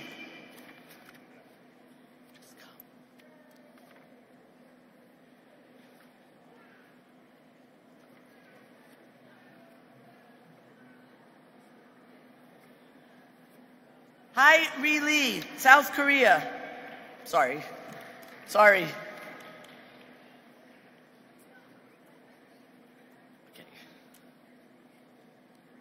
Amanda Lennox, yeah. Sue Chi Lee, United Kingdom. Teresha A. Miller, United States. Vincent Pang, United States.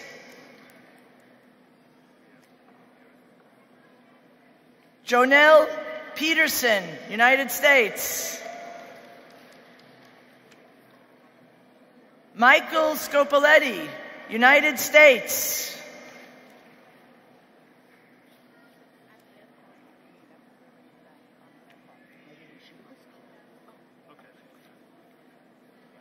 Christopher Sharrett, United States. Manisha Takali, United States. Nicole Trotman, United States. Recipients of Master of Studies degree in Fashion Law. Sana Ahmed, Canada. Marissa Friedman, United States. Sarah Gondor, United States. Whitney Jones, United States. Chelsea Lim, United States. Stephanie Roberts, United States. Nicole Soviero, United States. Ladies and gentlemen, a round of applause for the recipients of our master degrees.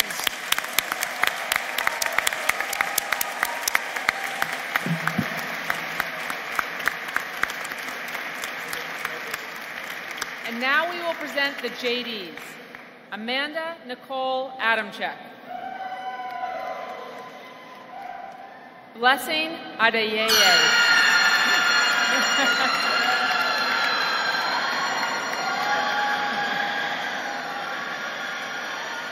Daniel J. Alter.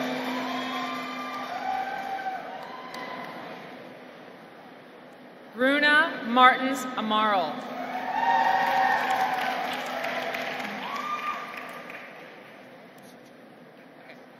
Jennifer Angulo.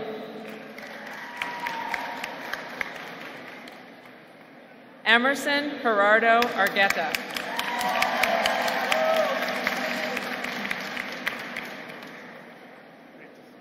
Taylor Dwayne Armstrong.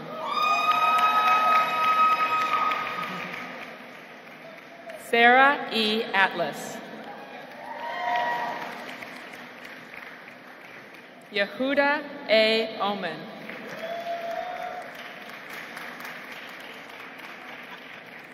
Christina A. Awad.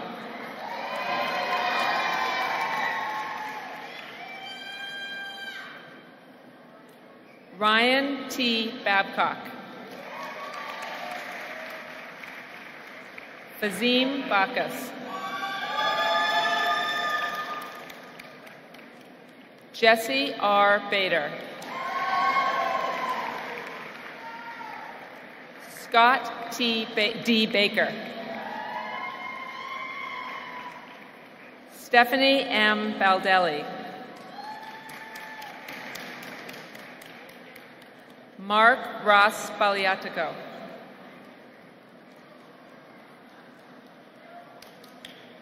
Samuel J. L. Ballard. Philip J. Balzafiore. Anthony J. Balzano. John R. Bambrick. Zoe Grace Bartholomew. Deanna Baumley. Her degree is conferred jointly with a degree in Masters in Social Work. Christian Bernardo. Wes Benter.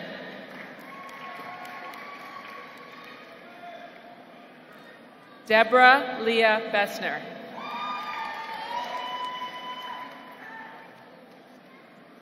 Laura A. Builder.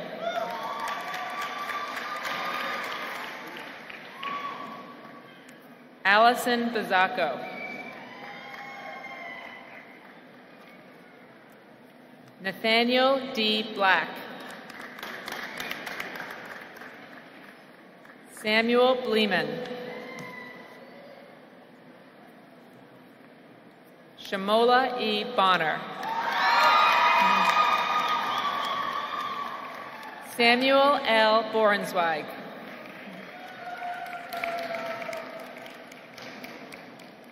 Kenneth Andrew Brady.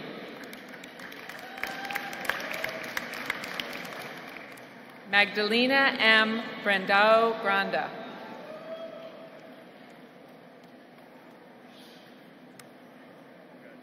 Razvan Braben.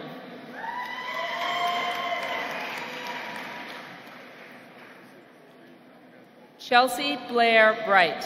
Her congratulatory letter is being presented by her father, Paul Bright, class of 1988.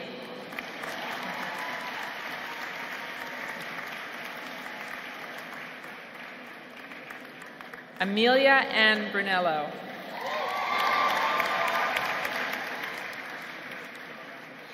Tabitha Adina Burnett.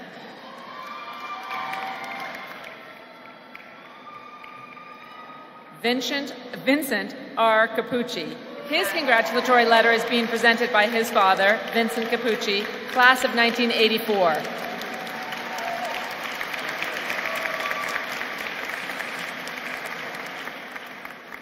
Mariana C. Cardona Furpy.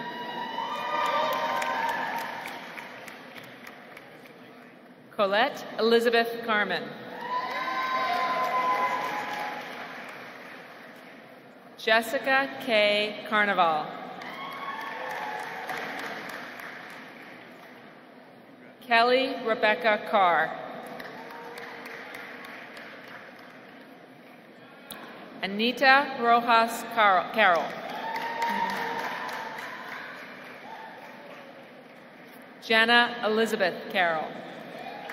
Congratulations. Timothy M. Carter.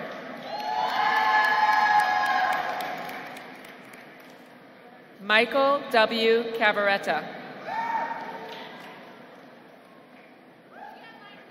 David James Chambers. Kevin K. Chan.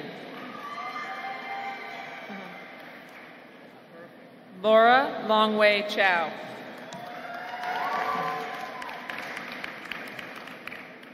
Bilal A. Chowdhury.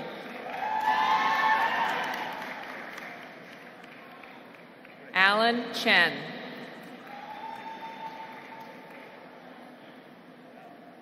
Shin Chen.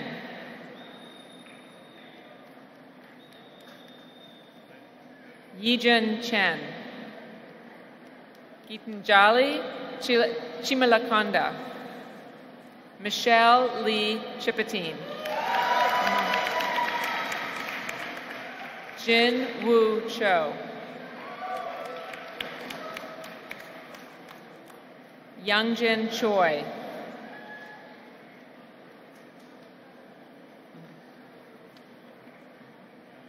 Adam Robert Cohen.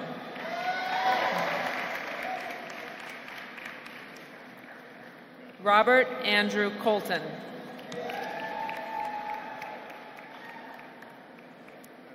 Nicole Alexandria Comer.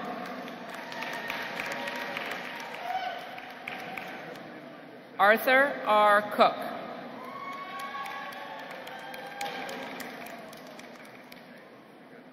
Brandon Matthew Cordovi.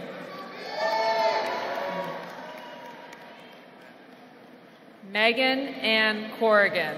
Her congratulatory letter is being presented by her father, Bruce J. Corrigan, Jr., class of 1982.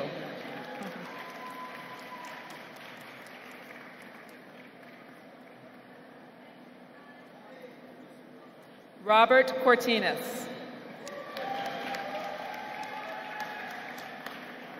Andrew S. Cota.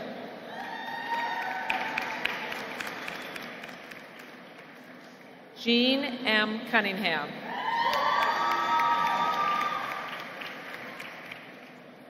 Meredith A. Cusick.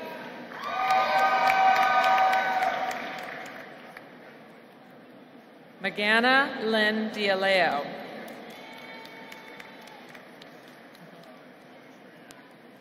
Kathleen E. Dallin.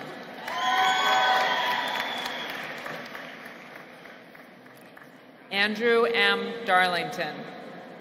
Gina Belinda Davidovich. Joshua A. Duell. Nicole Devaris Morgulis. Sharon A. Donani.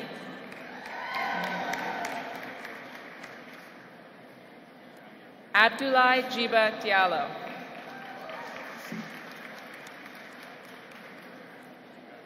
Dylan Nilsson Diaz.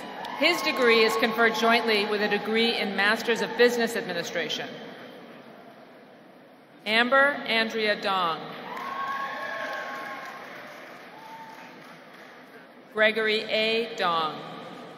Dennis Fitzgerald Donnelly. Matthew K. Doyle. Jessica Ann Drake.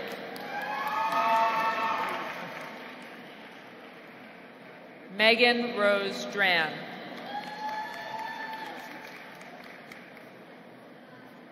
Andrew J. Dunn.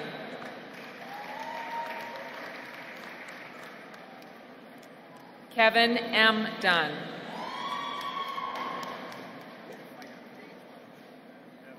Malik Javon Dunn.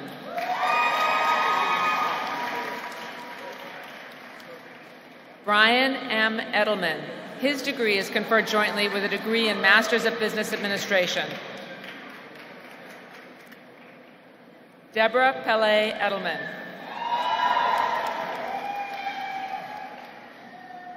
Kenneth M. Edelson.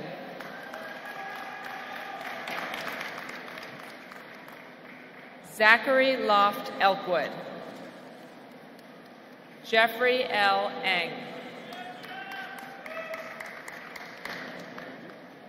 Ian Angoran.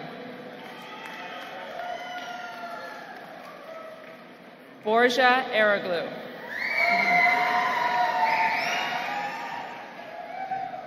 Elizabeth H. Evans.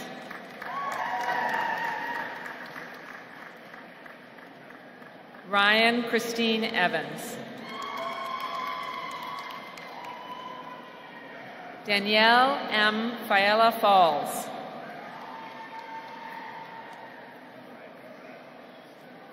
Jacqueline L. Felber. Erwin Fernandez.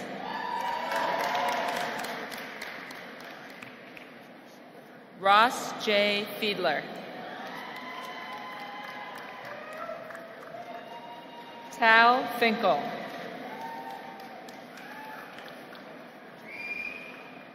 John R. Fiorenzo. Kyle Hugh Fitzpatrick. Mitchell Friedman. Michael J. Fronte.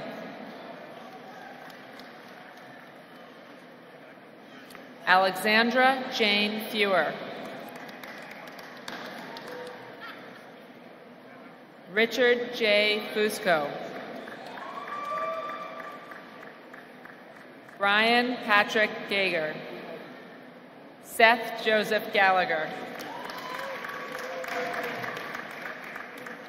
Mariana Lynn Galastegui.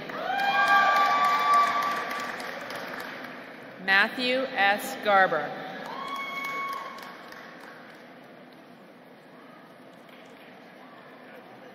Ashley Jennifer Garcia.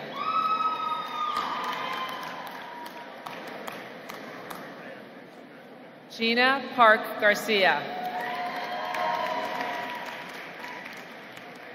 Joshua Jerome Garland.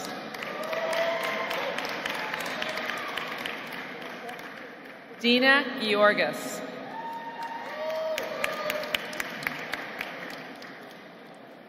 Rachel S. Gillette.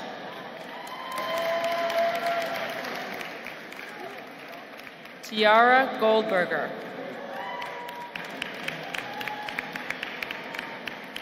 Amanda Beth Gottlieb.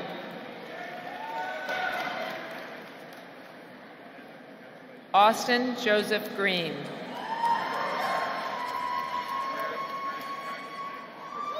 Matthew E. Greenberg. Kevin P. Grenewalt. Douglas Albert Gretz. Livjot Singh Gruel.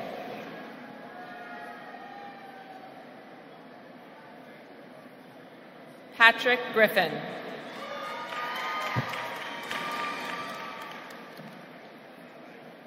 Thomas K. Griffith.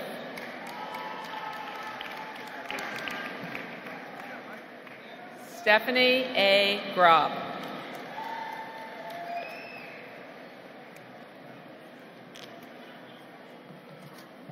Christopher John Guerin. Wan Yu Gore.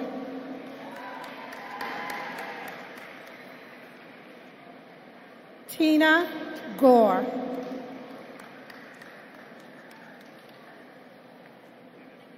Jeremy Michael Shields Hale.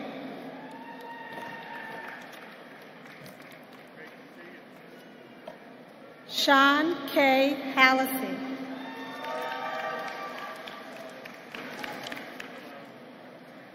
Thomas P. Halpern.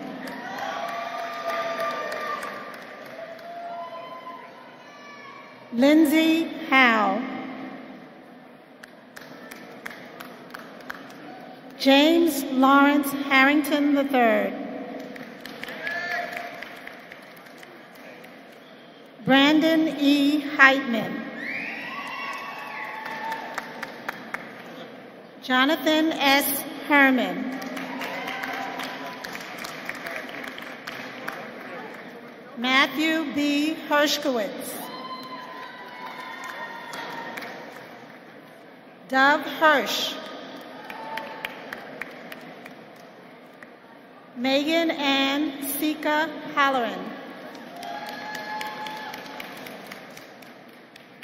Sarah K. Holm.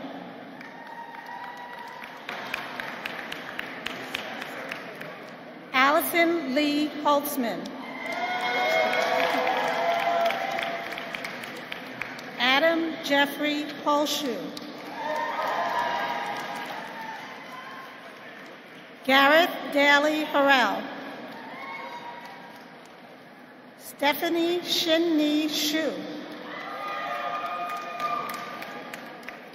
Anthony P. Infantino.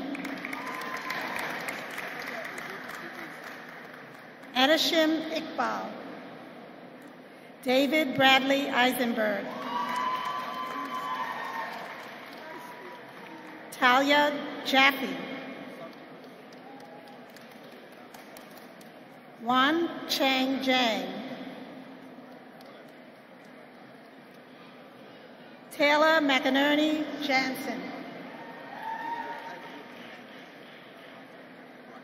Marcella Maxine Jane.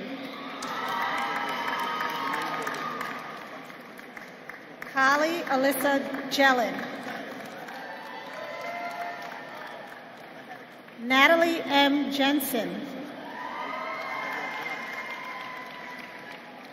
Anthony McKinley Johnson, Jr. Falguni Joshi. Fatima A. Kabia. Ethan Bartholomew Kamer. Jonathan Albert Kane.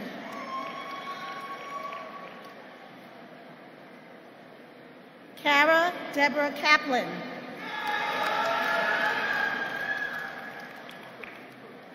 Jeremy M. Kaplan Habenstock.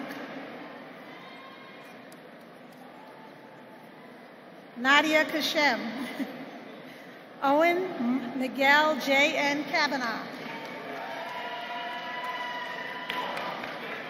Frank Rankin Curl.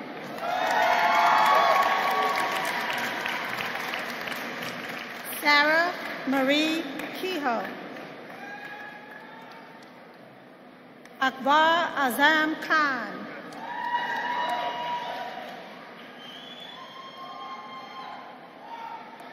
Beth C. Kinchuk.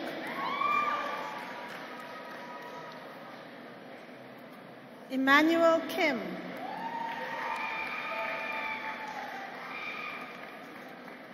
Jung Min Kim.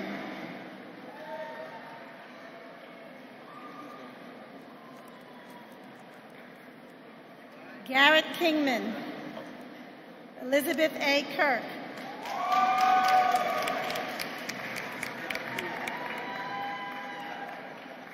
Peter J. Klebanow. Benjamin T. Klein.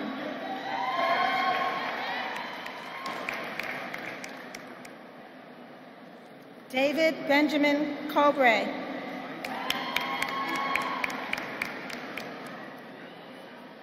William Brian Crakel.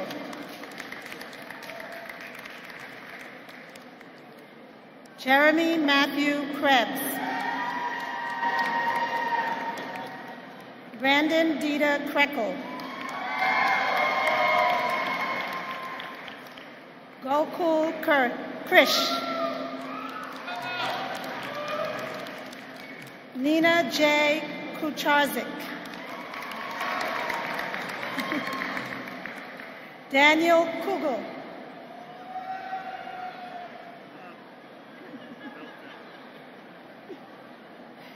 Aviva M.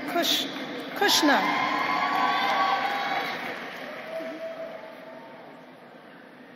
Stephanie Nicole Kuzmik.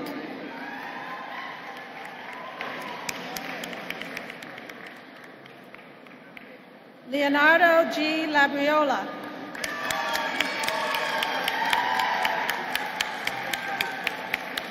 Victoria Ann LaGreca. Rebecca Sarah Laitman.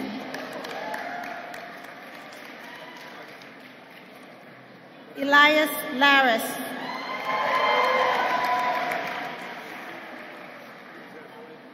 Alexander Richard Lau. Christopher A. Lau. Daphne Nicole Lazarus. Shauna Danielle Lazaro.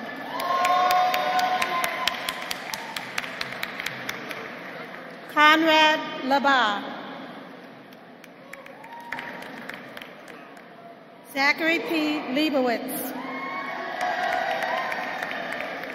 Michael R. Lemkin.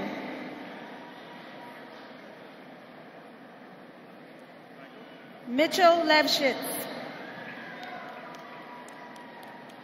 Alexander William Liebers. Sydney Seong Lim.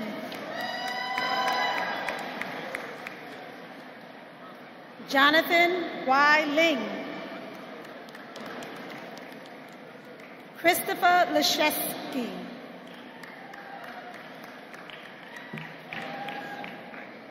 Kasim Kepler Leckhart.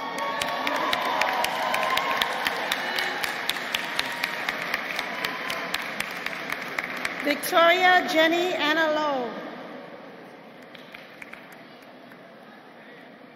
Frank O. Loyacono. Gabriel Jacobo Lombardia Gonzalez.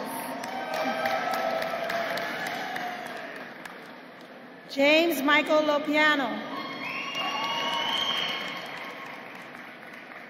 Julia M. McAllister.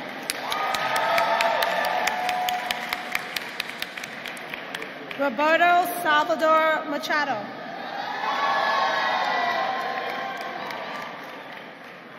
Anthony Makaroff. Michael Garrett Mallon.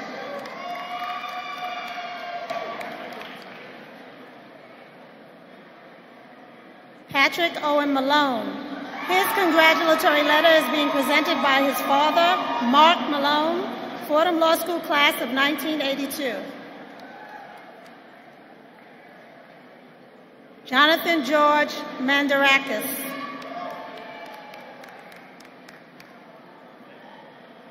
Nicole Manganello.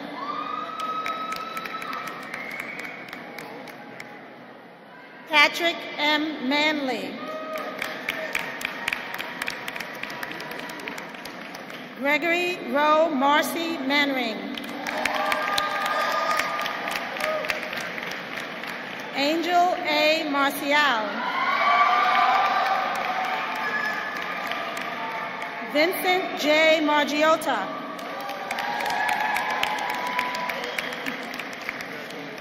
Jonathan B. Markowitz.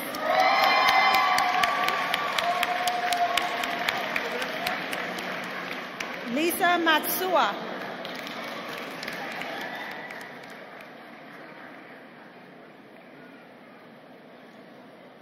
Meredith Jamie McBride.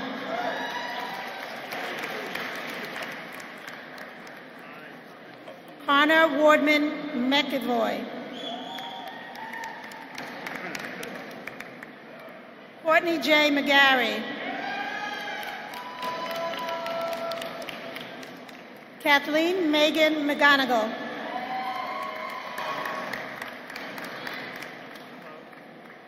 Dennis J. McGrath. Thomas P. McInerney.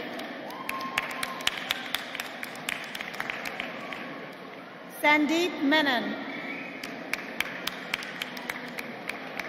Willeen Christie Michelle.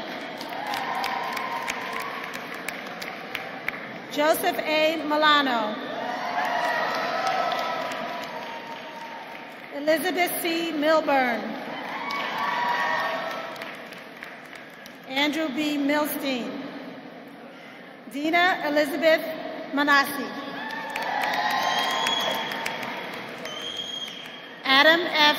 Minshew. Anna Alexandra Mintz.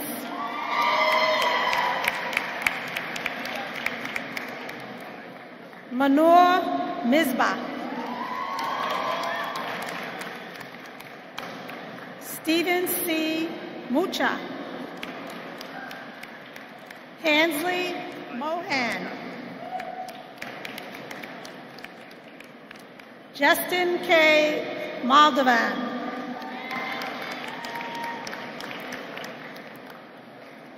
Mark Anthony Monaco.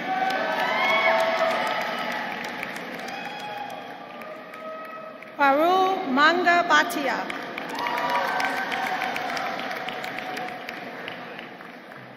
Sam Young Moon.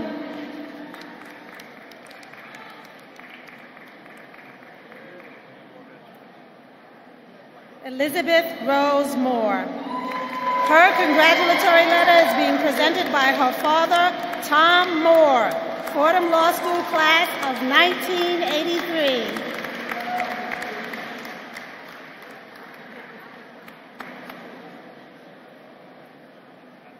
Michael Christopher Moore.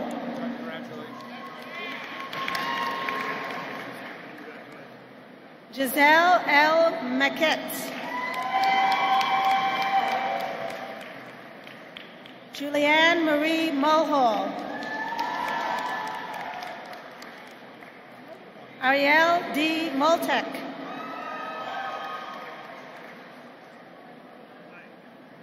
Lucia Wen Montian. Ann M. Murphy. Dima Naguib.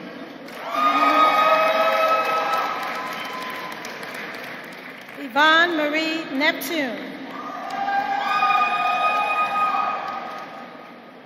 Vincent D. Wynn.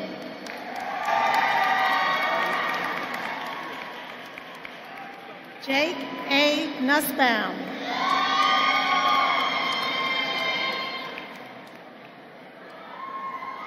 John Wayanata.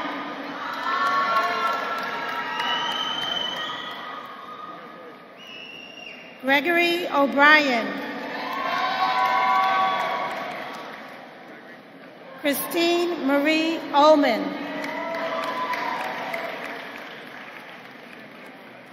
Miranda R. Unen.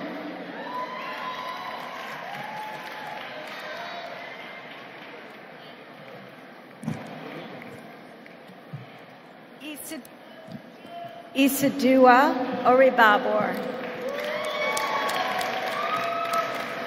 Giovanna Daniela Pacini. Her degree is conferred jointly with a degree in Masters of Business Administration. Samantha Rose Padilla. Ashna Pai. Zachary Alexander Paiva.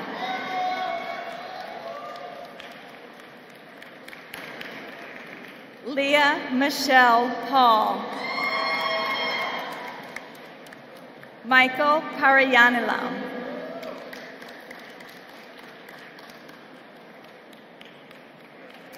Mirren Ellen Park.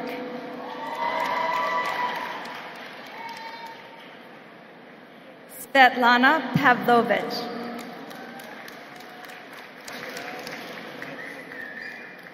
Delaram Paimani.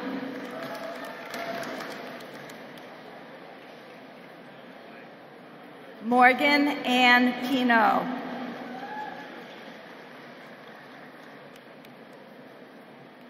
Smith S. Payanan.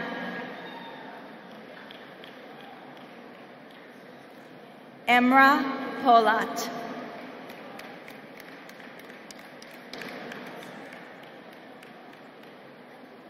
Rochelle Alexandra Polsky.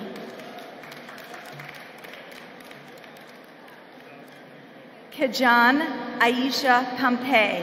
Her degree is conferred jointly with a degree in Masters of Business Administration. Matthew S. Popper.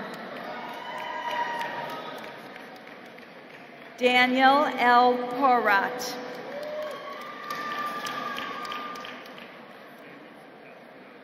Meghna Prasad.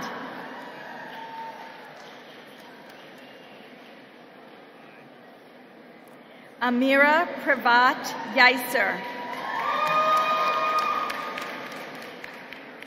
Sean C. Prunato. Natalia A. Seni.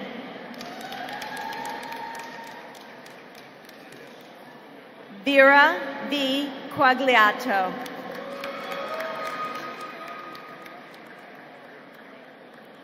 Aaron Quint.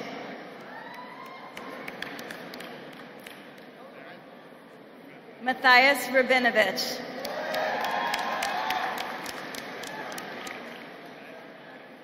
John Tyler Reardon.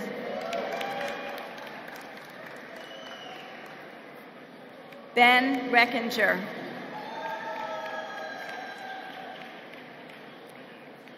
Arthur J. Reddington Coleman.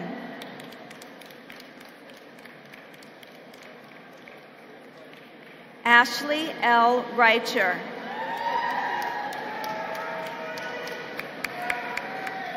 Allison Lee Richmond.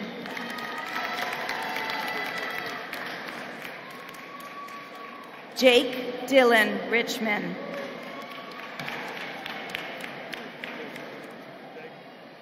Natalie Laura Rios.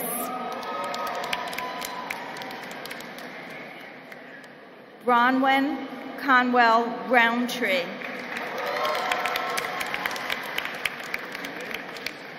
Brendan J. Roberts. Andrea F. Rodriguez.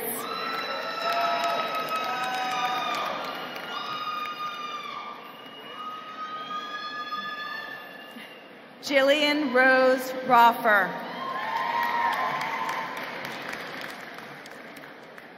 Wilson V. Rosa.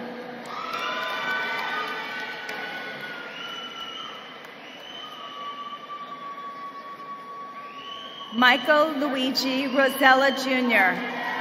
His congratulatory letter is being presented by his father, Michael Rosella, class of 1981, and his mother, Professor Paula Francese, a member of Fordham's adjunct faculty.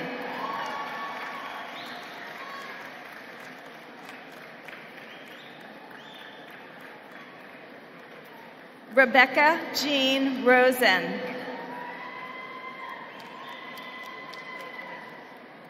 Megan A. Razanka.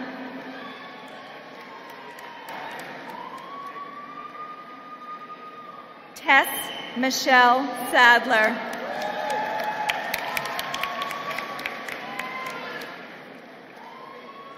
Redwan Ibn Saleh.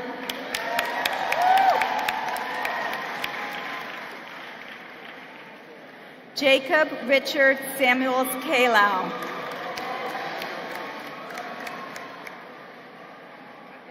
Johnny Ricardo Santa Cruz.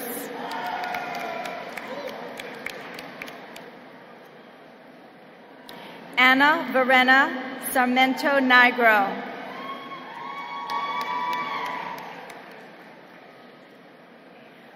Marty Fallon Satnick.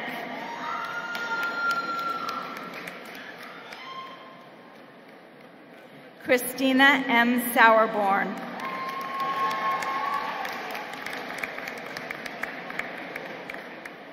Danielle Nayel Sayed. Olivia Scandura.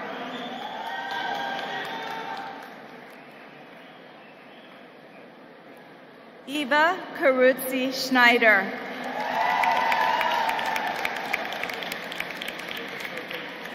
Russell Joseph Schneider.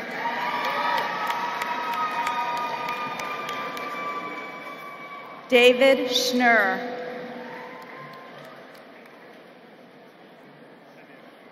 Zachary A. Schreiber.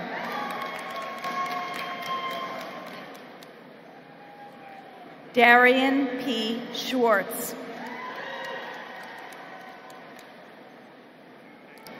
Katerina R. Schweitz. Joanna Lee Sedlak.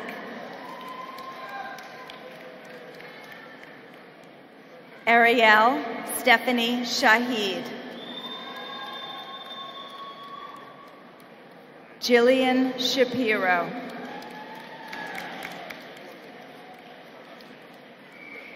Nathan Sheps.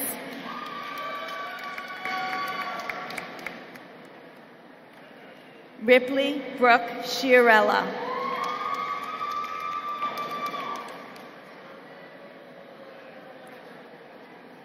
Hei Jin Shin.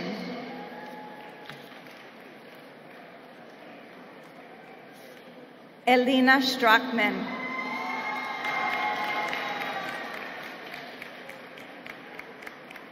Sabik Siddiqui.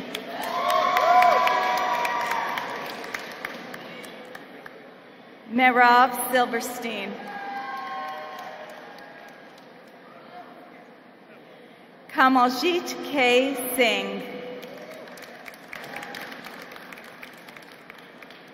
Gabrielle Alexa Siskind.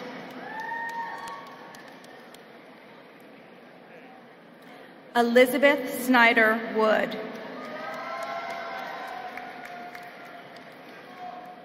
Thomas Z. Sperber.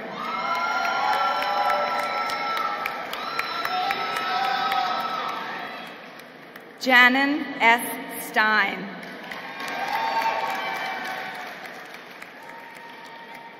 Ben Z. Steinberger. Danielle R. Strandberg-Peshkin.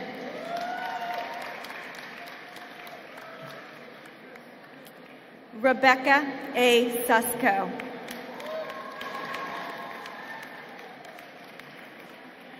Sarah Elizabeth Swain.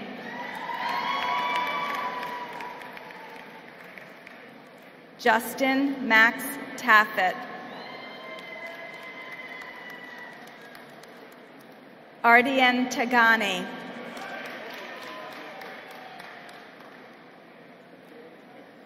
Julia Ann Tallarico.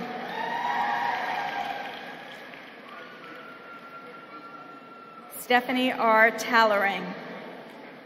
Lawrence P. Tartabono, Jr.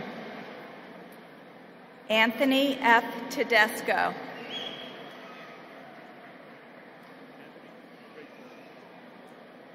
Tara Tegalici.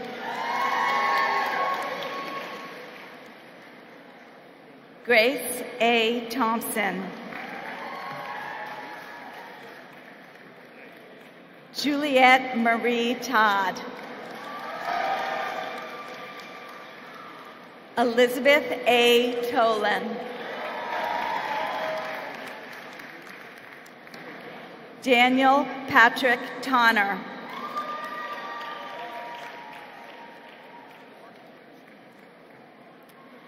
Patrick Murphy Tulin. Amy C. Torres.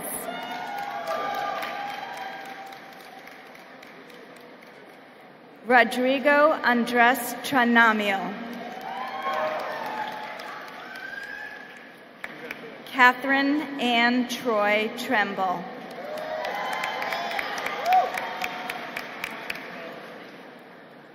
Michelle Danielle Tuma. Akruti G. Vakaria. Brian Enrique Valladares. Elizabeth Ann Van Buskirk. Ariana Van Sleipman.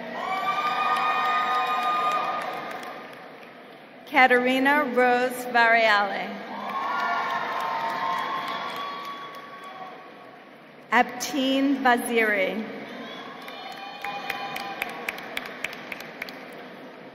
Jeffrey Louis Vopentesta.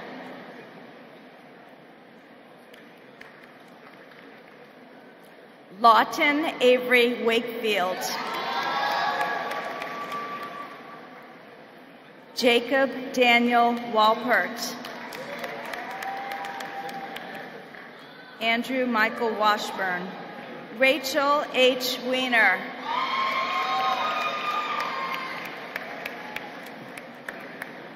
Samuel B. Weiss.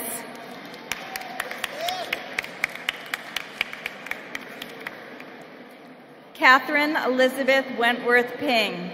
Her congratulatory letter is being presented by her husband, Alexander Wentworth Ping, class of 2013.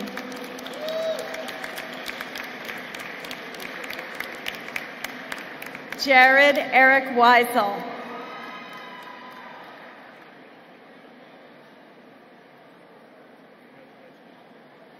Matthew Thomas Williams.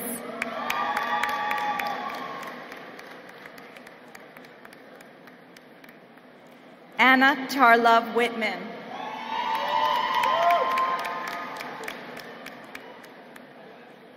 Ye Li Wu.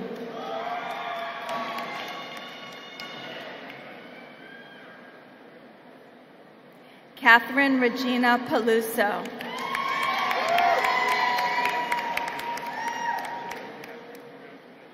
Brett J. Workman.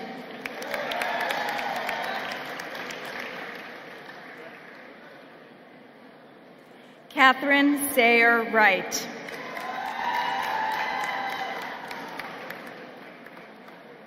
Trevor Wysocki.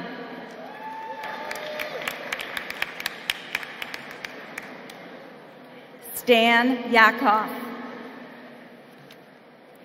Imran A. Yassin.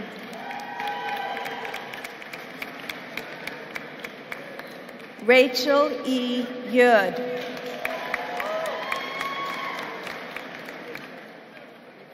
Diana Yuan.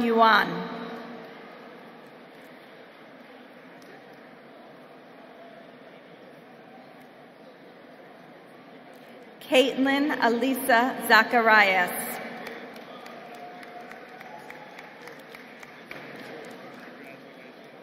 Nissan C. Zaghi.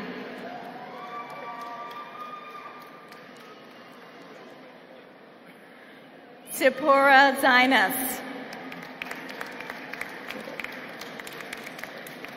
Jason L. Zhang.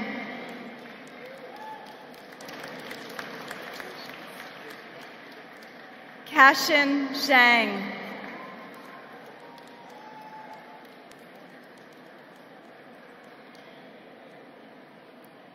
Xin Zhang.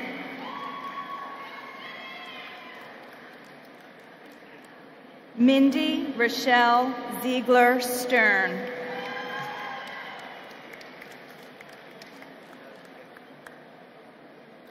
Christopher G. Zimba.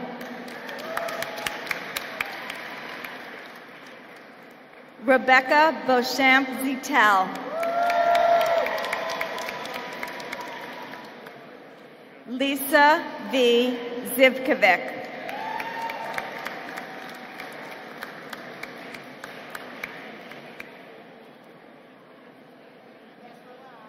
Stephanie Zuniga Londoño.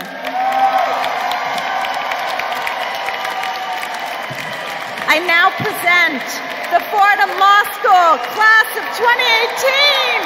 Congratulations! Woo!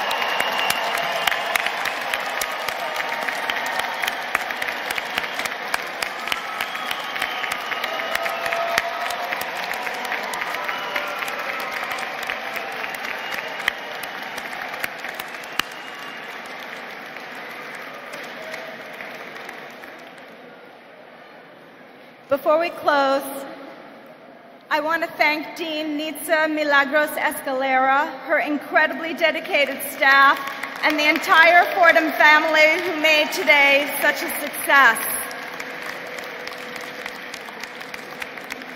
Please stand and join me in welcoming Mr. Connor O'Kane, Director of Campus Ministry for Mission Extension at Lincoln Center, to deliver our benediction. Loving Creator God, of peace, justice, and love, we present ourselves in this assembly here today, proud graduates, faculty, staff, family, and friends. We gather now to ask for your blessing and give thanks for the many graces that you have bestowed upon us.